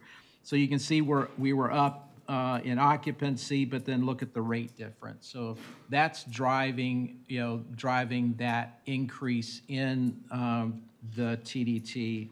When you get down to vacation rental, there's the data related to that for the month of January. And then also down at the bottom, what the occupancy and ADR was at the beach, but also in inland. And again, as a reminder, beach is anything west of the intercoastal. Inland is anything east of the intercoastal. Let me go to the next slide. All right, this is something I did want to show because there was a report out earlier where they were talking about how Tampa and Miami were leading the recovery in 21 in the state. And what I wanted to do was go through and look, and this is just on Smith Traveler, STR data. And so when you look at the top 25 markets, MSAs, in the United States that STR looks at on a monthly basis, the Tampa market, which it says Tampa, really is Tampa, St. Pete, Clearwater. So it is the region. In calendar year 21, so for 12 months, we ranked first in occupancy. We were fourth in ADR and third in RevPAR, RevPAR being revenue per available room. So now I'm paying attention to that a little bit more closely on a weekly basis, especially as we're in full-blown recovery here. So the week of January 31st, we were third all the way across in occupancy, ADR, RevPAR. The week of February 20th, we were first in occupancy, second in ADR, second in RevPAR. Week of February 27th, third in occupancy, second in ADR, second in RevPAR. I just got our weekly data this morning. I looked at it real quickly. I just don't have the rest of the U.S. But you're looking at last week, the week of March 6th, average occupancy 83% compared to 81 the week prior. Rate 254 compared to 232 the week prior. RevPAR 210 versus 195. So the numbers continue to go up. And how I look at it with the top 25 markets, when I look at the Tampa Bay area, is I see whether we're below it or above it. If we're above it, it means we're bringing the region up. If we're below it, then we might be bringing the region down. But right now, from a competitive set, primarily competing, Miami pretty much, if they're not first, they're second, both in all of those areas. Oahu will come in there as well. And then like for the week of January 31st, actually LA was ahead of us. And the only reason why it ended up being because it was Super Bowl in LA. So again, just another metric to look at how we're doing. And I'm sure that our hotel friends will certainly agree based on that data. Next slide. Graphically, just to look at this, black line represents 2022, blue is 19, and the orange is 21. This is looking at occupancy just at the hotel motel level. And again, you see where we were in between 21 and 19 up until March. And then March last year is when we started to exceed. So we're right at that point this year. Next page. Visitor profile, just some key elements. Daily spend is up this year. Your party size is pretty much equal. Still a very short decision time period. And this was amplified. We had a meeting recently with Edelweiss talking about the nonstop from Zurich. And we were meeting with the CEO, and I asked the question, I was like, in normal times, what was your booking pattern? And they were looking at 4 to 6 months. He said they're looking at 4 to 6 weeks right now. So this is even internationally, the booking pattern is very short. The percent stayed overnight increased dramatically over 21. We did see a drop in average income from 118,000 down to 97,000. Again, this is just for January of 22. The last couple things I wanted to go through and mention. Next month, is, for our April meeting, is our budget meeting. So that'll be from 9, and we told you to hold you block off until 2. We will have lunch. Last year, we didn't make it all the way to 2. We actually were short of that. So I'm sure that the chair is out to break that record. But we had really good discussion, so I'll have all that information for discussion next month. I also did want to mention, because, again, we're already looking at May. May 1st through the 8th is National Travel and Tourism Week. And we'll have a number of activities going on that week. Everything from a travel rally at St. Pete Clearwater National Airport. We're putting together a informational session looking at probably the future of travel. We'll be participating in a couple of events that are taking place. One is the Tampa Bay Beaches Chamber has a typical luncheon that'll be on Thursday. In addition, Visit Tampa Bay has their luncheon on Thursday.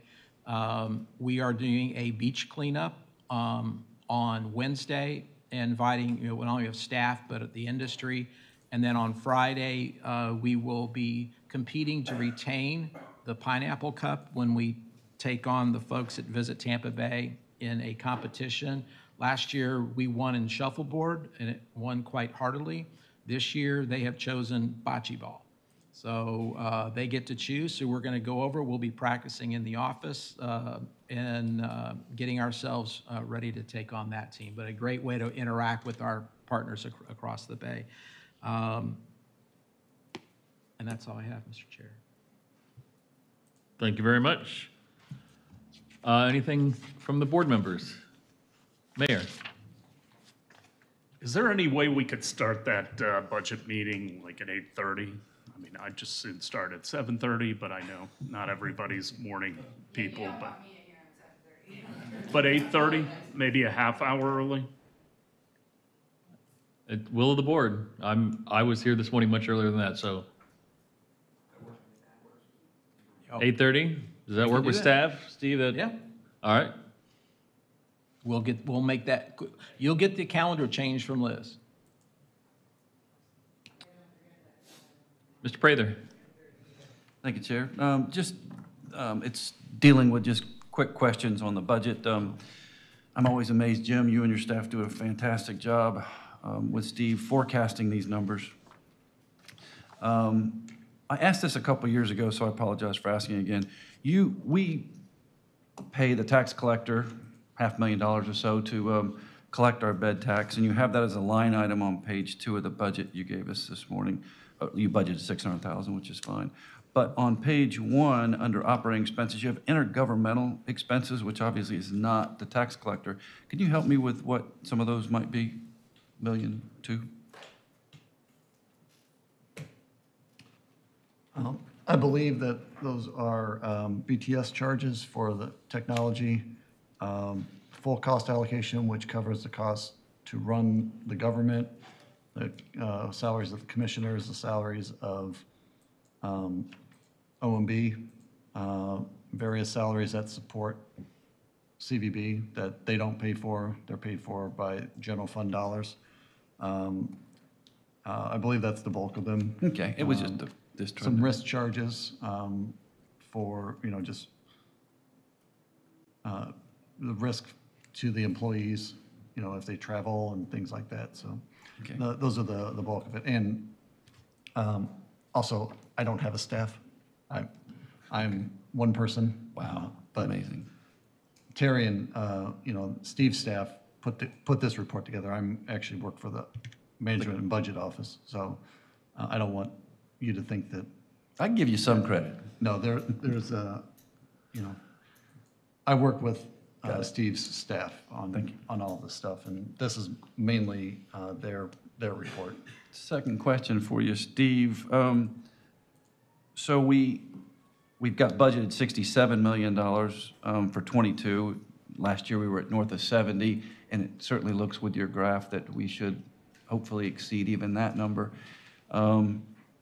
So if we collect, once again, I'll use the budget number of 67, we pay out 9 million in operating and personnel and 28, we'll call that, that leaves about $30 million left over each year for capital projects. And so of that $30 million, and we do the 60-40 split, we obviously talk so much about museums and what we're going to spend on the capital. What happens to the surplus in the non-capital? It keeps growing and growing, but how are we gonna spend that? We're not gonna spend more than 14 million in advertising, it wouldn't go there, so help me understand how this growing surplus on that side of the ledger is gonna work. Jim, before I answer, is there anything you want to add to that? No, I'll let you answer.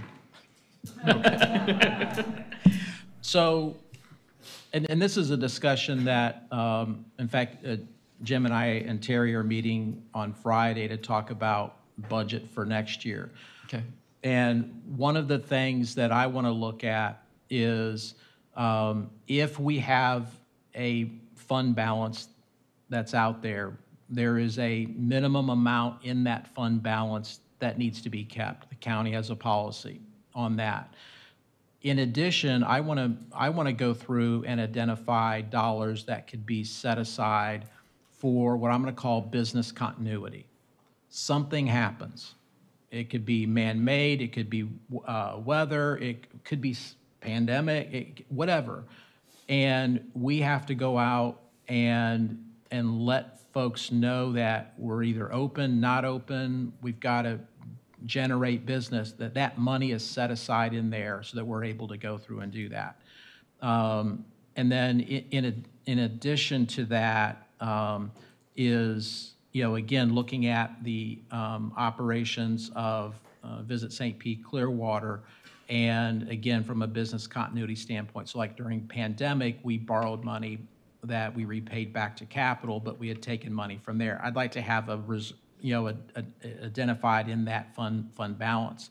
And then I think the rest of it that is available, how do we go through and identify maybe specific programs that can be done that would be of priority with specific outcomes that we were looking for. Pick whatever that particular item might be. So I think it's good to have a healthy savings account, but I also think at some point you've got to, once you've reached that point, is then what's the best way to spend those dollars in a way that will still have a positive impact back in the community and the industry. And thank you very much for that answer.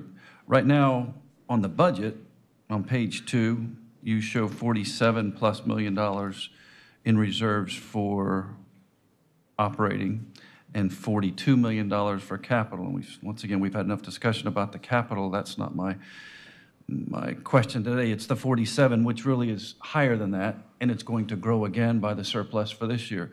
So it's very prudent that we do keep a reserve. We saw that in the pandemic. You needed $5+ million, and you had it. But you still got arguably $50 million. So I just trying to figure out, what are we going to do with that $50 million that's going to continue to grow? Well, and just as I explained, that, I mean, that's what I'd like to be able to do. That's the discussion I want to have with the budget office, and then what other parameters go with that. And again, I don't know if other conversations have been had by this body on utilizing those dollars in that way. I don't know if this body, if we've ever had a fund balance that high.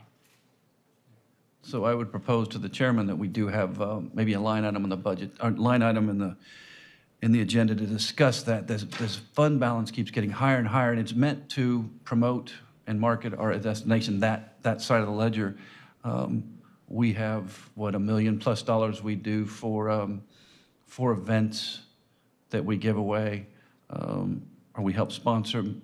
Once again, the fund balance on that side is just getting so high, I think a discussion needs to, and a direction needs to be discussed. What are we going to do? Because every year that's going to get higher and higher. And it's not meant for museums. It's not meant for the things we talked about, which are the exceptions that the state gave us to spend TDC dollars on. This is just for marketing and advertisement and promotion of our destination. Well, you got to ask yourself, how did you get there too? Because that's usually something about budgeting. Mayor Hibbert. I think it's worth a future discussion. When we're seeing occupancies at the level that they're at, I don't know that we need to be doing additional advertising right now. I always think we need to be promoting the destination. Having been on this board on and off now for 20 years, unfortunately, there will come a time when we need more dry powder. You know, back when we had the oil spill, we weren't affected directly. We sure needed more money to tell the story that we weren't. You know, when red tide comes, whenever inevitable things happen in this state, and we are a boom and bust economy, you know, nobody believes it's going to happen again. It will happen again. So I think we need to keep some reserves that are fairly sizable so that during those times, we have the arsenal that we need. Further discussion? Mr. Kimball? Just to add to the mayor's comments is that as we look over that 20 years also, we're in a new time. Our occupancy is still, when you looked at it, is still below 19. We're all rate driven is where it is today. We're not sure how long this rate driven is going to stay in place and everything. So I think that he's right on that we need to look at the next ups and downs and everything. But it's an interesting time. It's a new time for us that's different. So discussions are certainly needed as we follow through. But this is all rate driven now. Yeah, you're absolutely right. And it's always part of that discussion of, you know, how much, where do we, you never want to take the foot off the gas because you're always scared of doing that. But how much is too much? When do we hit our number of, we can't take any more people?